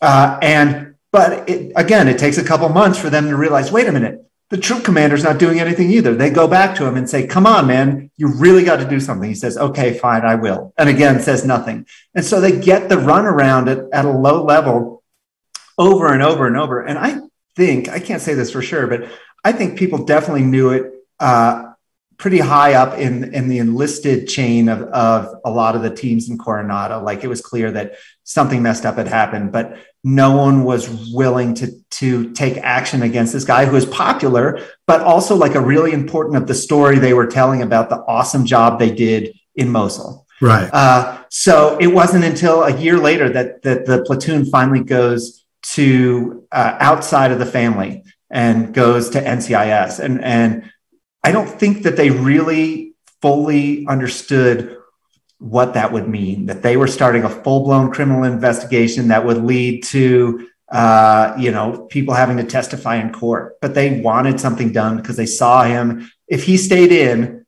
they thought he would only rise in the ranks, continue to have more influence over more SEALs, and potentially do even worse stuff than they said they had saw him do. So they didn't feel like they had a choice. They had tried to handle things so many other different ways, and this was, I think, an option that none of them wanted to do because they weren't at all convinced that they'd get out clean. They thought there was a good chance they'd get discharged from the military at least. Right. And maybe some of them would end up in jail, but they figured, like, what else can we do? It's really interesting. I mean, you point out in the book, too, that their superiors had a duty to report these war crime reports higher, that they have received this report from the enlisted guys. It was their duty to push it up higher. And they did not do that. Instead, they tried to stymie these guys. They tried to slow it down. They tried to kill it. There's that whole event you write about where they call all the guys into one room. And, like, who is it? Like, the Master Chief stands up and, like, are you guys sure you want to report war crime? They're clearly, the senior guys are trying to strong arm the younger enlisted guys into shutting up. Like that's a crime in of itself. I mean, that's almost the most shocking part of the book. Yeah. But I think that all those guys were raised in a culture of, like, what the way they described it. In fact, the way that Master Chief described it at one point is like, loyalty is a really great thing. It'll make you pull your buddy out of a flaming helicopter and not think twice, but it'll also can be really toxic when it becomes, that you never fucking rat. When the brotherhood becomes a mafia. So these guys were saying, like, look, man, like, I think that the exact words of the Master Chief were like, the frag radius of this is going to be huge. Right. Like, no matter what happens, like, there's going to be collateral. And maybe they were well-meaning in that. Maybe they're trying to protect these guys. Like, shut up, go on with your career. Like, bad things happen, not the first time. Right. But don't make it worse by actually saying something about it. It's like every dysfunctional family ever, right? Like, don't deal with it. Just move on. And this is maybe it'll get better when we're not watching. And to be fair, like, this isn't something that is just like the SEALs. I mean, the police have the thin blue line, the mafia. Anytime you have to trust the people around you, there are sort of unspoken codes of conduct. And even if you feel morally compelled, there's also a side of you that feels morally compelled not to break the code. And all those guys fought that. That was my sense of it, that they were all fighting that. And in the end, I mean, a lot of them chose the hard right over the easy wrong. Well, I think it split the platoon. So, to give listeners kind of a sense, platoon's got, I might be one or two off here, but 18 guys in it plus Gallagher. And, maybe 6 testified. Some refused to say a single word. And the prosecutors were so worried we're going to lie on the stand that they decided not to call them. So it was really complex. And I think everybody was operating from the idea of what's the right thing to do. And it's just telling how complex it was that they came up with so many different answers. And I want to get into, some of the big takeaways from your reporting. I mean, we are quite familiar with the, I guess, the Fox News narrative of what happened in this trial. And also, factually speaking, we should point out Eddie Gallagher was acquitted of almost all of the charges, except for the one of taking a photo with a dead ISIS fighter. I remember I went on Fox News for something totally separate, and afterwards Pete Hegseth kind of cornered me and tried to hey, have you heard about this Eddie Gallagher thing? What do you think? He was trying to convince me the guy was innocent. This is before the trial. And it's a story that they want to believe. Yeah. And I mean, we know that narrative of what happened, but you uncovered a lot of things that are not known, or were not known previously, at least to me, things that would indicate witness tampering, maybe even jury tampering. I mean, there's some pretty serious stuff that I think you reported on in this book. Yeah. So as you can imagine, since I'm a journalist, it drives me crazy to watch other journalists, or worse, people dressing up in journalist clothes and calling them journalists who aren't, like, do a bad job. And so here's what conservative media, including Fox News, did. They allowed Eddie Gallagher's wife and his brother to come on repeatedly and like give long soliloquies as if it was like an infomercial for Eddie Gallagher's exoneration, and at times like talk directly to the president about how this was a great injustice. And here's the thing: Andrea Gallagher was not in Mosul. She is not witness to anything. She has no idea about what actually happened. The only source, probably that she had, or probably one of the few sources, is her husband. And her husband is obviously saying, I didn't do it. Right. And the conservative media had her on and her brother-in-law on repeatedly to tell this story. Never had on a counterpoint of view. Never, even like, I give them credit that there weren't other SEALs who were going to speak publicly. That was always a barrier. Right. But if you're a journalist who's going to try and like present both sides, you got to find other ways to like say, but look, here's what he's accused of. And, I'm going to point out that 4 different people said, X, Y, Z. And that just wasn't done. And I think it's because Eddie Gallagher fits into this narrative that Fox wanted to tell. Here's this big, strong Christian white dude married to an attractive blonde woman, and he's been out there, Navy SEAL, serving his country since 2001. And all he's accused of doing is killing a dirtbag ISIS terrorist. And I think those are the exact words that Pete Hegseth used. And like, this was sometimes said overtly and sometimes just nodded to, but should that even be a crime? Like, right, to murder someone? Right. And no one ever said, I think that this is a really powerful thing to think about. Like, they said over and over, look, this guy had just been on the battlefield trying to kill these SEALs, and suddenly, like, we're supposed to be nice to him, like, once we captured him, like, come on. But no one ever took the time to step back and reverse that and see how they felt about it. So what if during that exact same battle, Eddie Gallagher's position had been overrun, the other SEALs with him had been killed, but Eddie had only been wounded, and he'd been taken back by ISIS. And ISIS fighters brought him to the ISIS commander, and then the commander kicked him around a little bit and then stabbed him with a knife. Right. Well, we would call them savages. We would be outraged. Like, it would not be any like, hey, war's war. Like, what do you expect? Shit happens. It was also very much framed like sort of this anti-military, kind of thing. And right, like deep state, like the enemy, the bureaucracies coming. Yeah, right. Patriotic fighter. It dovetailed very well with President Trump's narrative that the military, or at least the brass, were weak. They were losers. They never win wars. They don't know how to fight. Lawyers and desk pilots. Yeah. Big time. And I think that's probably why Trump connected so intimately with Eddie Gallagher's story. Like, here's a guy who personified strength and resolve and all the things that the president talked about on the campaign trail. I'm sure the president spent hours and hours and hours talking to generals and admirals who were saying, sir, we can't do that. And here's this guy who had done it, and he was going to stick up with him. So what happened when this case did go to court-martial? I mean, things went pretty haywire. And I mean, I'm going to be brutally honest right now. Like, if I put myself in the position of someone who was on the jury for this trial, I probably would have acquitted Gallagher as well. Because if I'm being asked to determine whether he's guilty beyond reasonable doubt, I'm going to say no. Based on what the jury was presented with, there was reasonable doubt presented. Could you talk to us about what happened in that court-martial? Yeah, so essentially, through a series of missteps and miscalculations, the prosecution was crippled on day one. They had their most experienced attorney removed just days before the trial started. The second most experienced, who had never done a trial even remotely this serious, his father had died a few days before, and he was sort of shuttling back and forth between the trial and dealing with his father's funeral.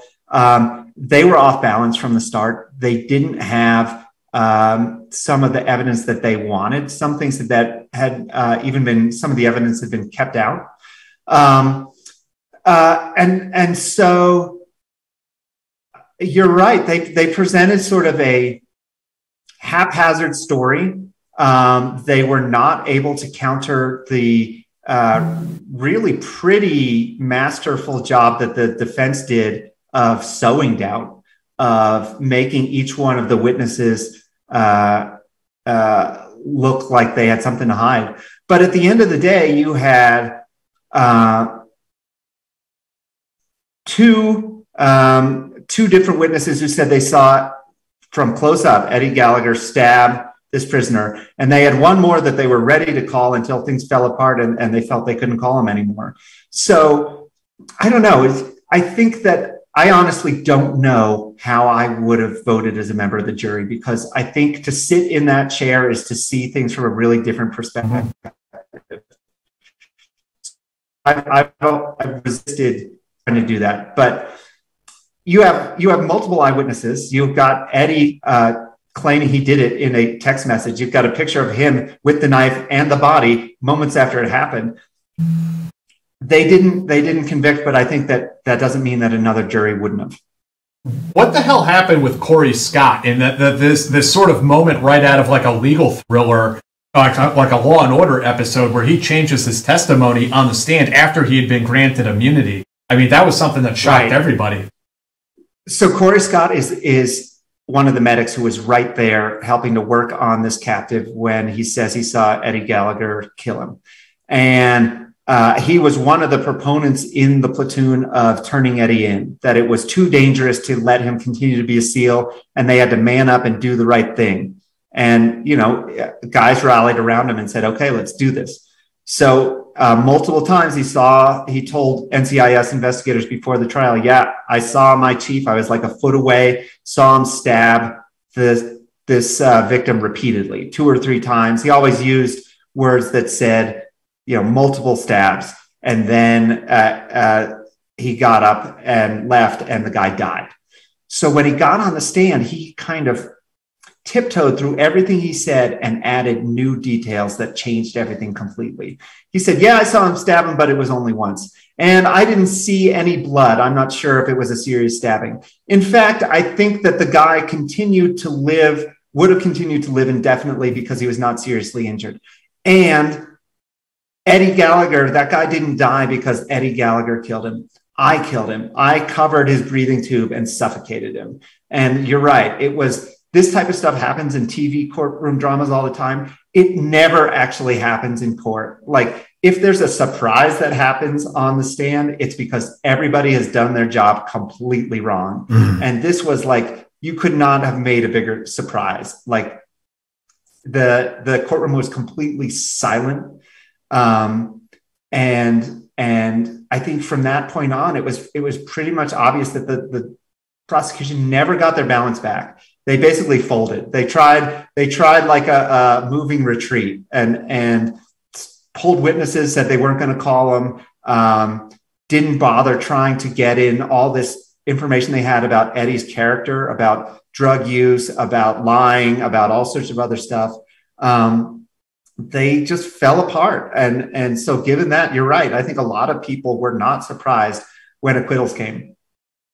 And there was also, you talk about in the book how there was a SEAL on the jury, and ostensibly he wasn't, of course, supposed to know Gallagher, but he actually did from back in the day. I think that technically it's okay if you're on a jury and you know someone, so long as you can be an impartial jurist. But what happened was something that suggests that he couldn't be trusted. All of the jury members are questioned by both the prosecution and the defense before they're picked. And that way, either side can strike someone because they think they can't be fair. So this guy gets up on the stand and people start asking him questions, and they say, do you know Eddie Gallagher? And my recollection is he sort of shrugged and said, you know, like, Coronado's kind of a small community. I've seen him at the gym a few times, but I don't really know him, you know. That was not the truth. And Eddie knew it. This guy knew Eddie pretty well. He had been over to Eddie Gallagher's house for Bible study. He had contributed to Eddie Gallagher's like legal defense fund. But he lied about all that stuff on the stand, which is absolutely a crime. Now, if he had lied to and Eddie Gallagher had been convicted, right now Eddie Gallagher would be using that information to get it would be a mistrial. It would have negated the entire verdict. Our judicial system is set up to protect the accused. And so because he was acquitted, they don't get a do-over on that. But it's really serious. I mean, this guy broke the law. Eddie knew it. It's funny. Eddie describes how he went to, at the next break after this questioning, he goes to his attorneys. He's like, that guy's lying. I know that guy. And his lawyers are like, well, is he lying to help you or is he lying to hurt you? And Eddie's like, I don't know. So we don't know how that seal voted. He may very well have voted to acquit. But we do know that he lied on the stand. And then there's all the weird stuff with Corey Scott, where like he's over at Eddie's house, like what they were like barbecuing or something, like a few days before his testimony. I mean, it's like what?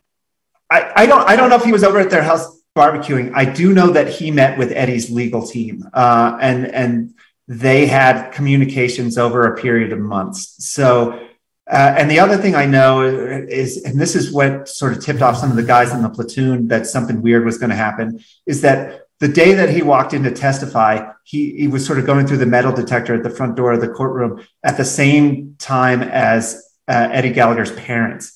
And he in a very friendly way said, oh, hey, are you Eddie Gallagher's parents? And like introduced himself to them and shook their hands. And the other SEALs were watching and thinking like, man, I know what you're going to testify to. Like, you're going to get up in front of these folks and say that you saw their son like stab a guy to death. Like, something weird is going on, because no one would act that way if that's what they plan to do.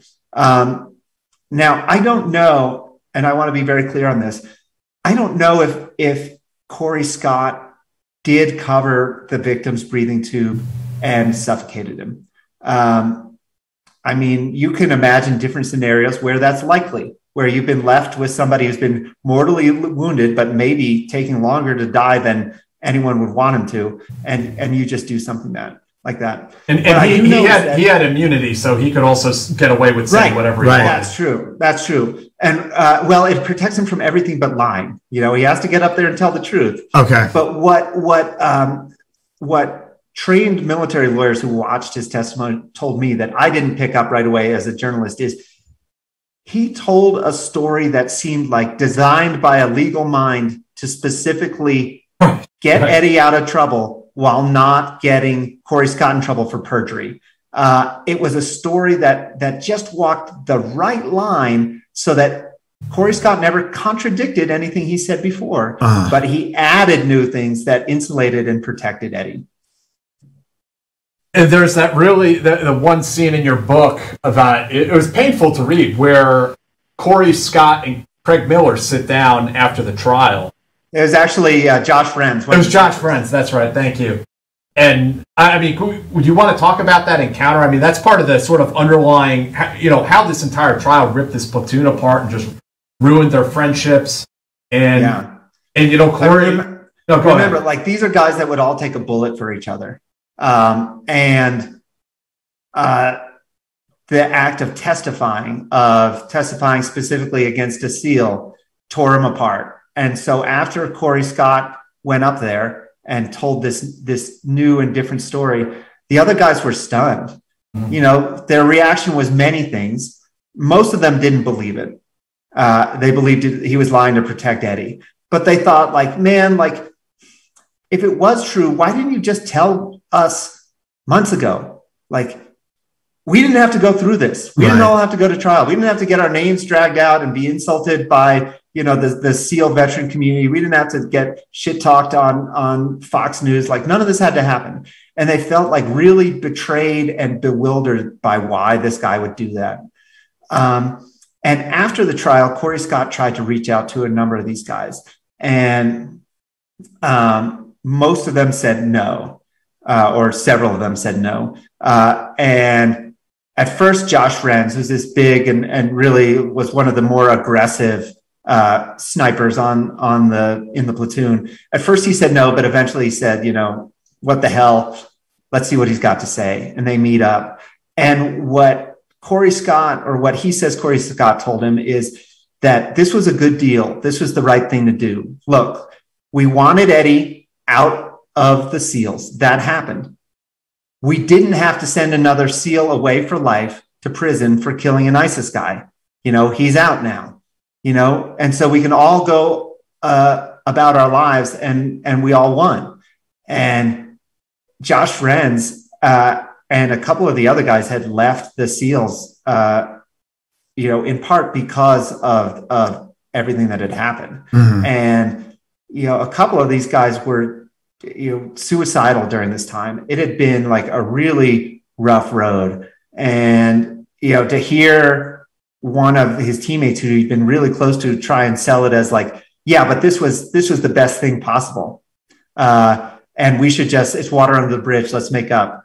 He couldn't do it. He basically said like, I can't, I think you're a coward and a traitor and I never want to see you again.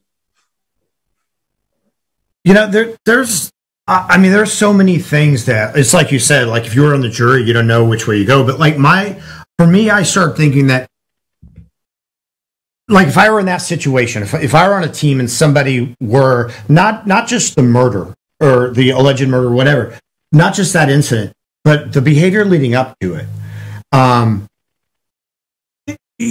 whether the morality of what the killing, if it happened, bothered me, it would be more an act like I'm getting pulled into something that pretty soon is going to really affect me, that like this is going to get worse and worse and worse, and we've got to protect ourselves and get him off the team. So it's possible that it was less of a moral decision, that we feel bad that he killed this guy, and like he's going to bring us down with him at some point. I think that's a big part of it. I think you're spot on. And that's maybe part of the reason why you step forward, is because you're like, well, it's either this, he's kind of running away, with his behavior and things like that. And how do we protect ourselves? We got to get him off the team. And when I think like that, I think, well, maybe they did lie about, not maybe they did, but that would be a plausible reason that people would lie about it if his other behavior wasn't, it was hard to like set that up as, look, we need to get rid of him. He's doing these bad things. He was shooting and saying that he killed people or whatever. So what I'm saying is like, I would like think both ways, that maybe he did and they legit are trying to bring it out, and maybe he didn't, and he's done a lot of other stuff, but this is the one thing they think that, can get him away from the team and make them safe. Yeah. And I think that it was all over the map in terms of how people felt. There were certainly people in the platoon who did not care that he had executed an ISIS fighter. Right. And there were people that just thought it was abhorrent. But you're right that they all, I think across the board, saw it as a huge liability. Mm-hmm. That like, what happens if that video that the Iraqis were taking while he was doing this gets out? What happens if it ends up on Al Jazeera? Like, this is bad. Like, we're all could go down. This guy's got to be taken care of before worse thing happen. Like, maybe if we're lucky, we can manage this. And I think that's how they pitched it to their officer in charge and thought they had taken care of it, and they just didn't. So, then I think when it came down to it, I don't know if anyone was necessarily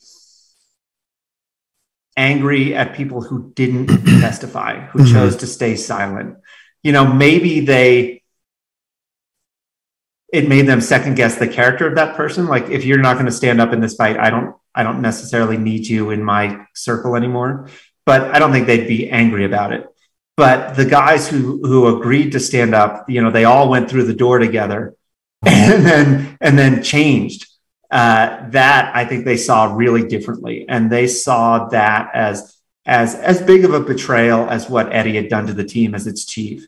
I think that was part of the injury for these guys as much as what Eddie did is seeing how people shifted and really tried to take actions that were ultimately really selfish. They felt it was cowardice. And I mean, it's such a wild story. And I wanted to ask too, in the follow up to all of this, what do you think this trial and this entire incident represents for the SEAL teams? Where do they go from here? Well, let's just start there for now. It's a huge subject. Yeah, so I guess it's too early to tell, right? Mm-hmm. Are the SEALs going to feel that there's like a major overhaul that needs to be done, because of this really high profile incident that happened? And are they going to drill down to understand what were the contributing factors? Mm-hmm. Like how does a guy like Eddie Gallagher become a chief? Because it seems like he was not very naturally equipped with the skills that you might need. I don't know if they're going to do that. Are they so interested in the short-term deployment cycle that type of stuff just gets pushed to the back and eventually forgotten? I'm not sure. We'll see. But there's certainly people in the SEALs that think it's really important that this is a wake-up call and they need to deal with some of this stuff. I think it's interesting also that just a few years ago, SOCOM did this huge ethics review, and they came forward and testified in front of Congress. We found no systemic ethical issues in special operations.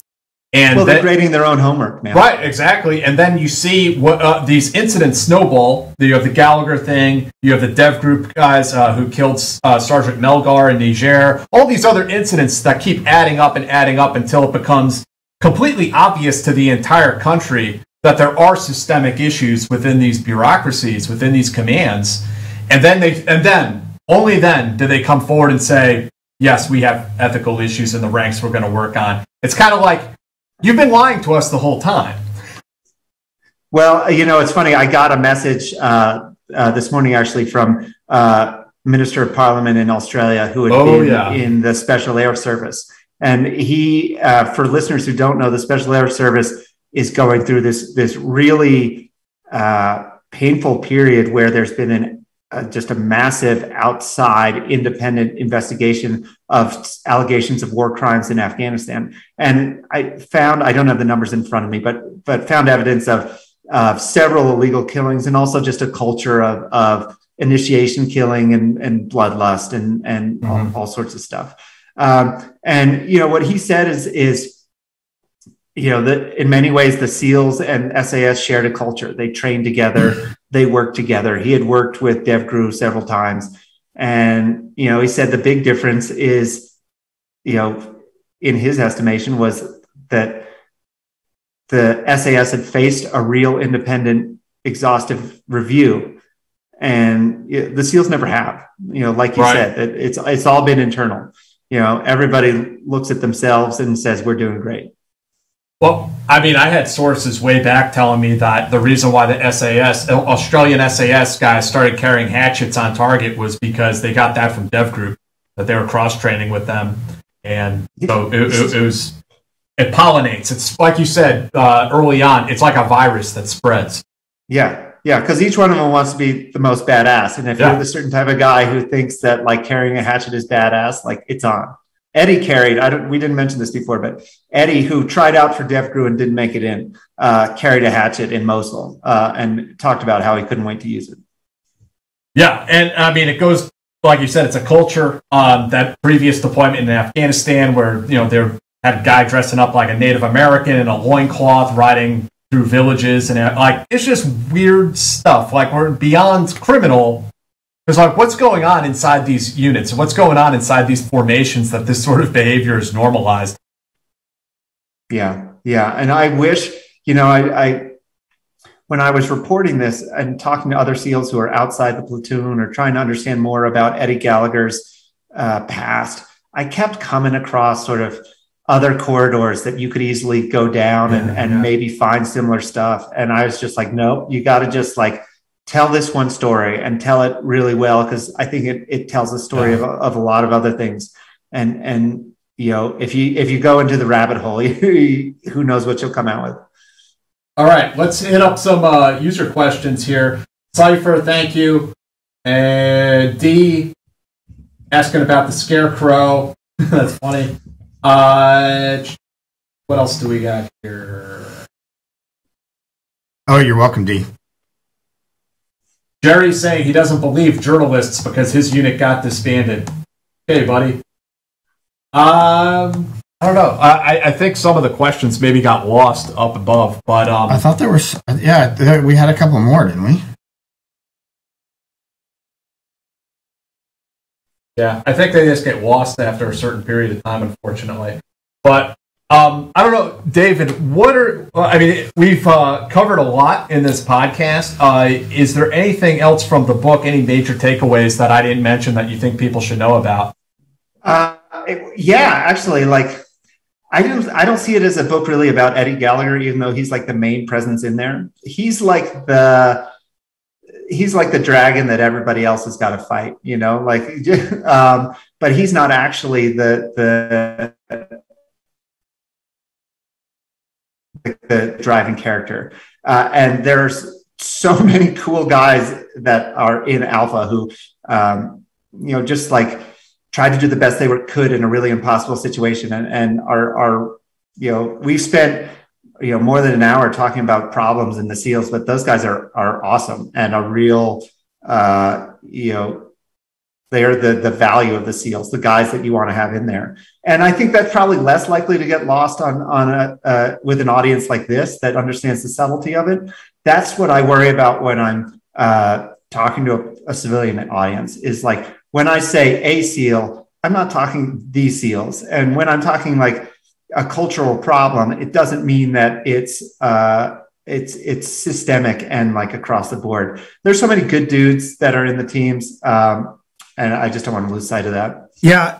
I think that's one of the things that when people see spec ops guys misbehaving, or see corporate guys misbehaving, or see, that, or if one journalist gets your unit disbanded. Right. Or that's it. Or journalists misbehaving, making things up or whatever. Or just being dumb. Right. It's more common. We rarely make things up, but a lot of times we're super dumb. Well, and that's the thing, is that there are toxic people in every single culture across the board, everywhere, every profession.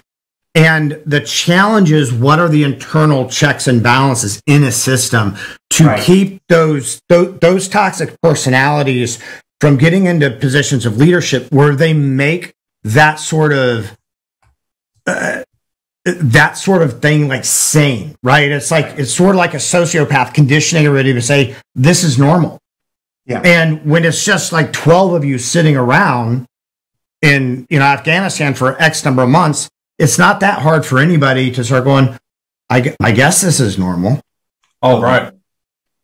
Let's get through these questions. Yeah. I'll let David go in a few minutes here. Let's see here. Where did he start? FSB. This is, not us. Yeah, Newman. Oh, there we go. Okay. Firstly, David, you're an amazing author. Alpha was fantastic. With that said, how much faith do you and Jack have in Commander Rosenblum's plan to institute ethics into the naval warfare pipeline? How much change will come from it? And that's from Jackson.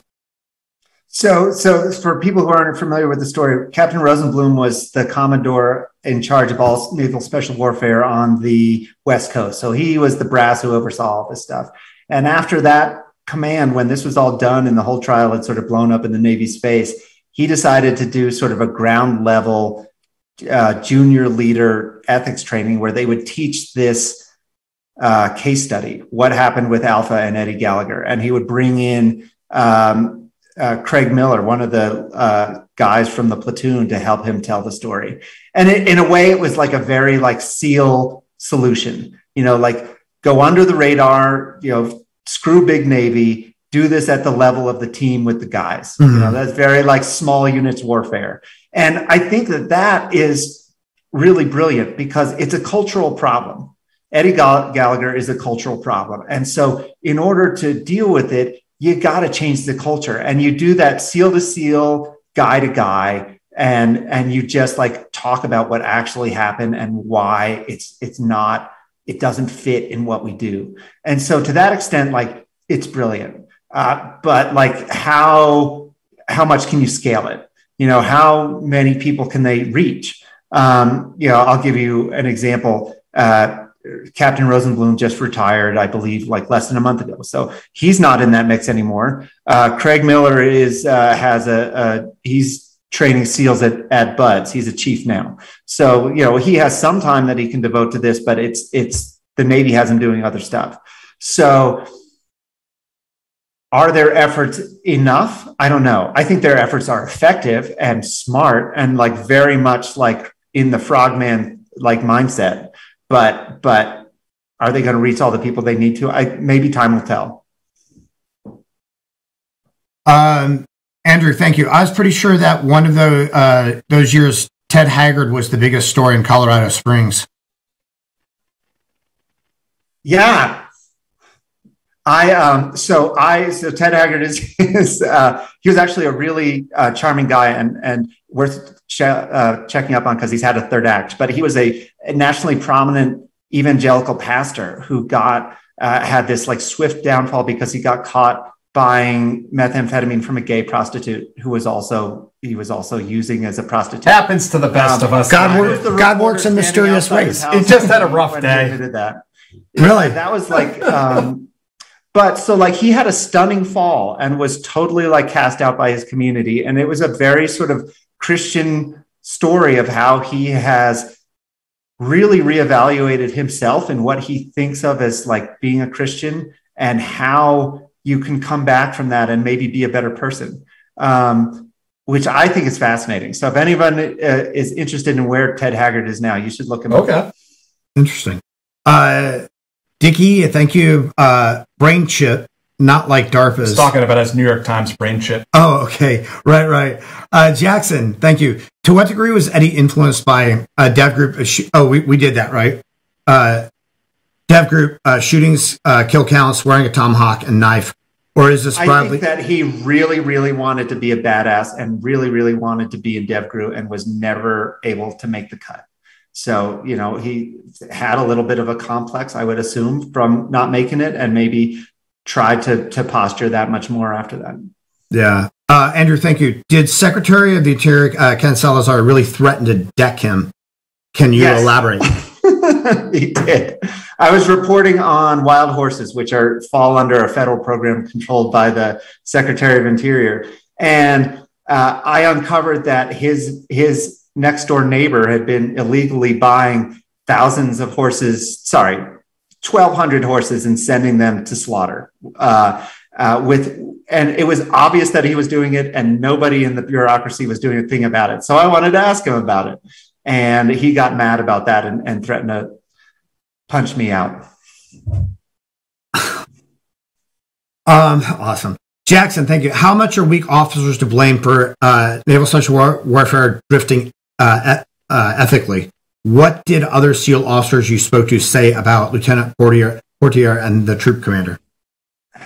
I don't know enough about that to give you a real answer because I focus so much on this one platoon. And in this one platoon, the officers were completely worthless or possibly criminal.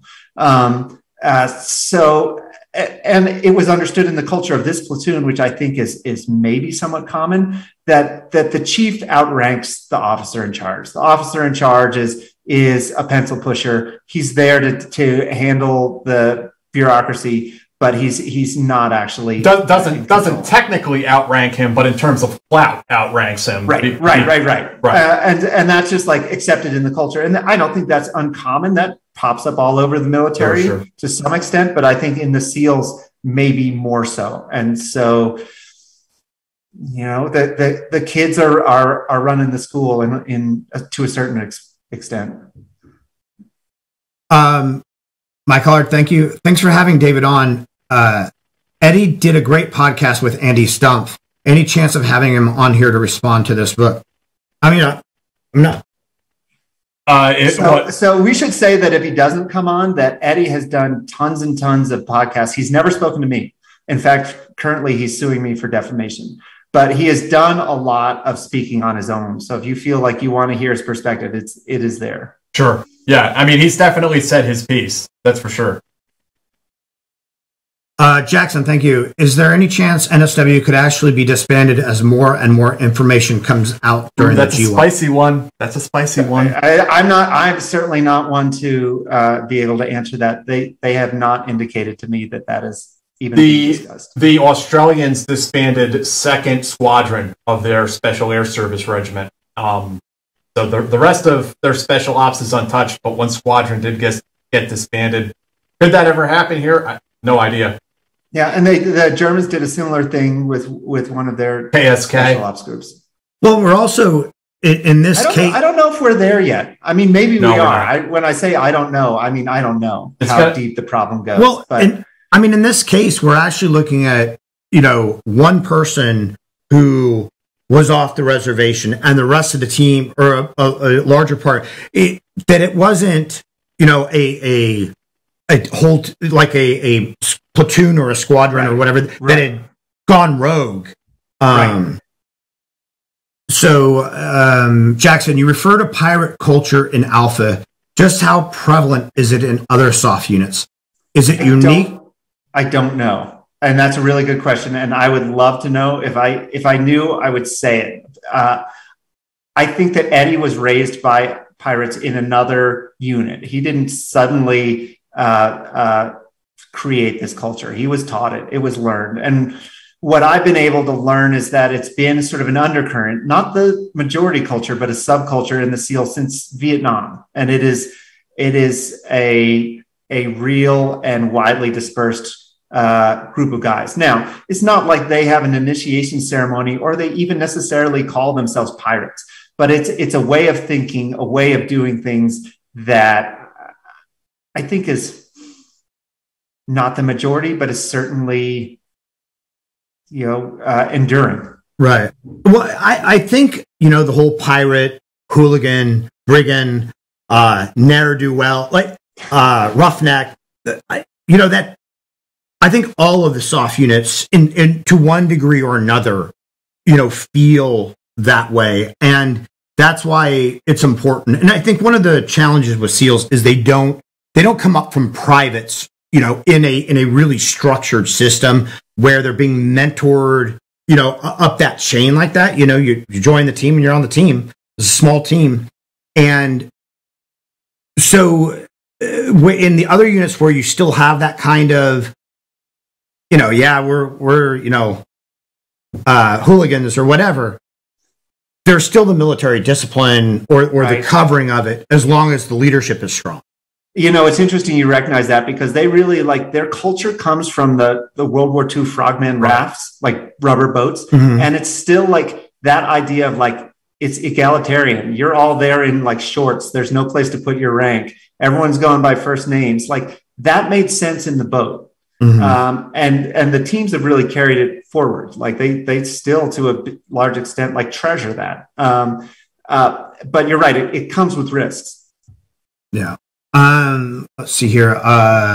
Jackson, thank you. Jack, David, and Matthew Cole need to do a round table. I would love to do that. That'd be cool. I think that Cole knows a lot more than I do about the teams.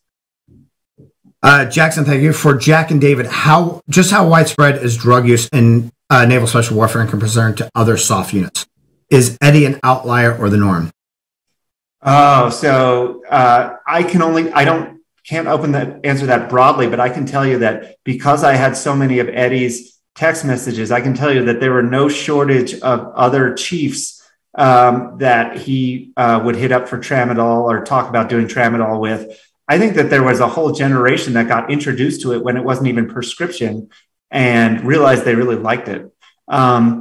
So like, that's a problem. Like I said, that's not a problem unique to the SEALs. That's an American problem about like opioids. It's very common with a lot of soldiers, special ops guys, whoever. I mean, they get injured overseas, and they end up getting addicted to the painkillers and things like that. Like, that's very right. And very like common. that's the double-edged sword of being a SEAL is like, if you're a homeless guy off the street and you come in and say, oh man, my neck hurts, I need some tramadol, people are going to think you're scamming. But if you're a Navy SEAL and you've got this halo over your head and you go in and say, my neck's hurting after that operation, no one's going to think you're scamming. They're, like, literally, they were giving Eddie like 1,000 pill refill.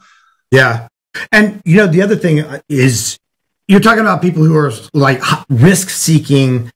They picked a profession. So you go over there, you're in combat, you come back to the States, and you're like, well, what now? Like, what now? And if you don't find a way to deal with that, right. Going into, drug use, I think is Jerry, thank you. It is not about what is right. It is what you can prove in court.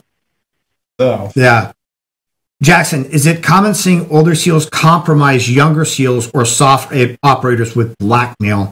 Are situations like Eddie and Melgar more common than expected? I don't know if it's fair to call it common, but there's certainly other incidents that I uncovered where it's just, if you're kind of a dirty guy, it's helpful to be dirty with the guys that you serve with so that you don't have to worry about it. It's a way, it's like a really weird way to build trust. Right. And again, it's sort of like police, right? If you can co-opt your the guys you work with. Cypher, thank you. Great podcast, friends. And that's where we got to. Okay, cool, man. So, were there any other while we were doing that? Guys, the book is Alpha, written by journalist David Phillips. Joined us here for 2 hours tonight on your Friday evening. I really appreciate you taking the time with us tonight, David. This has been a wild conversation.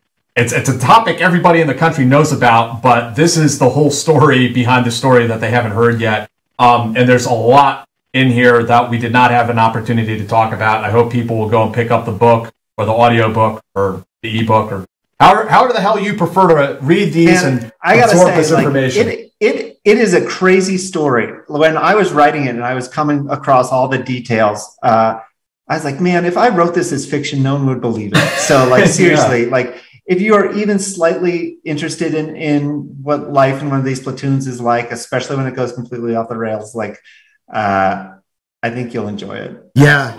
I didn't write it as a think piece. I wrote it to read like a novel. So it's not a hard read. That must have been a hell of a time for the guys on the team trying to decide where they were. Yeah, I can't imagine. To be that close and then to have that kind of split.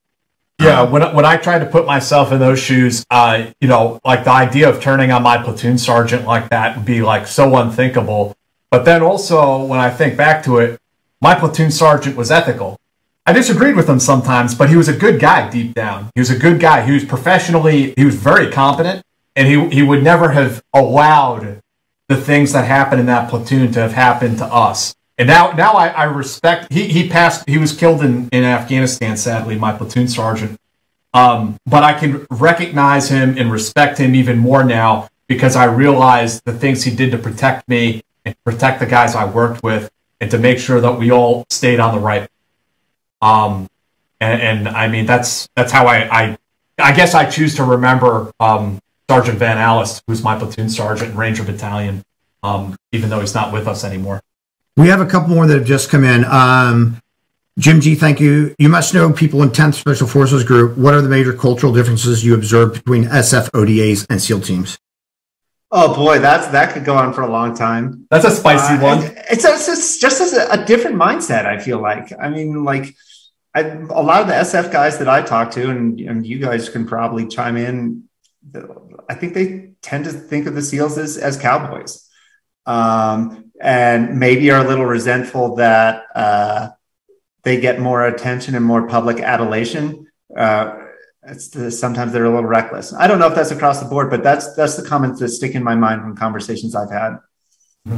Brian Fitzgibbons, thank you very much. And D, what does the amount of media, books, post service by SEALs say about their culture versus other spec ops and link in with Eddie's glory seeking? So here's the most messed up thing about SEALs that write books. Like, of course, like many people have pointed out before, that they're supposed to be silent professionals and they're not. Okay, so like, let's get that out of the way as a given.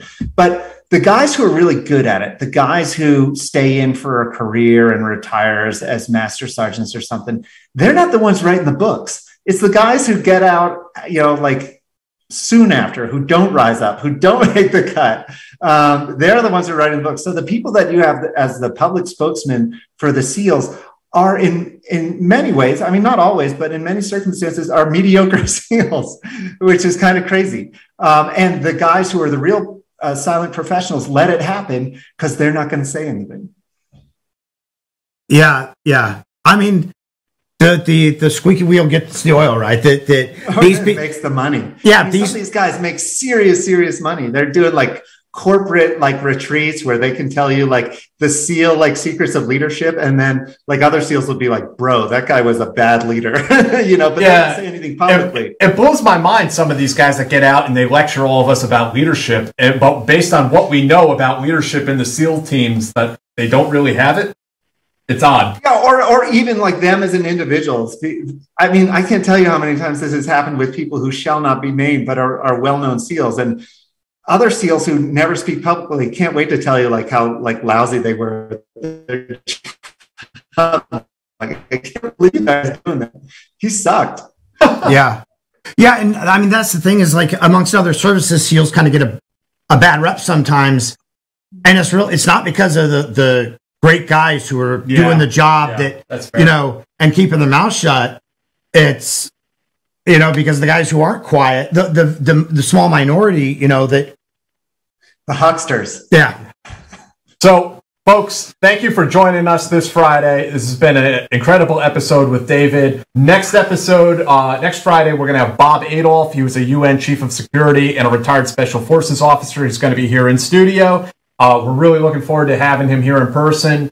Please remember to subscribe to the channel, like us, give us a little thumbs up, leave some comments, tell us if you think we suck or not, and we'll see you next Friday. And David, again, thank you. The book is Alpha. I hope you guys will go pick it up and give it a read.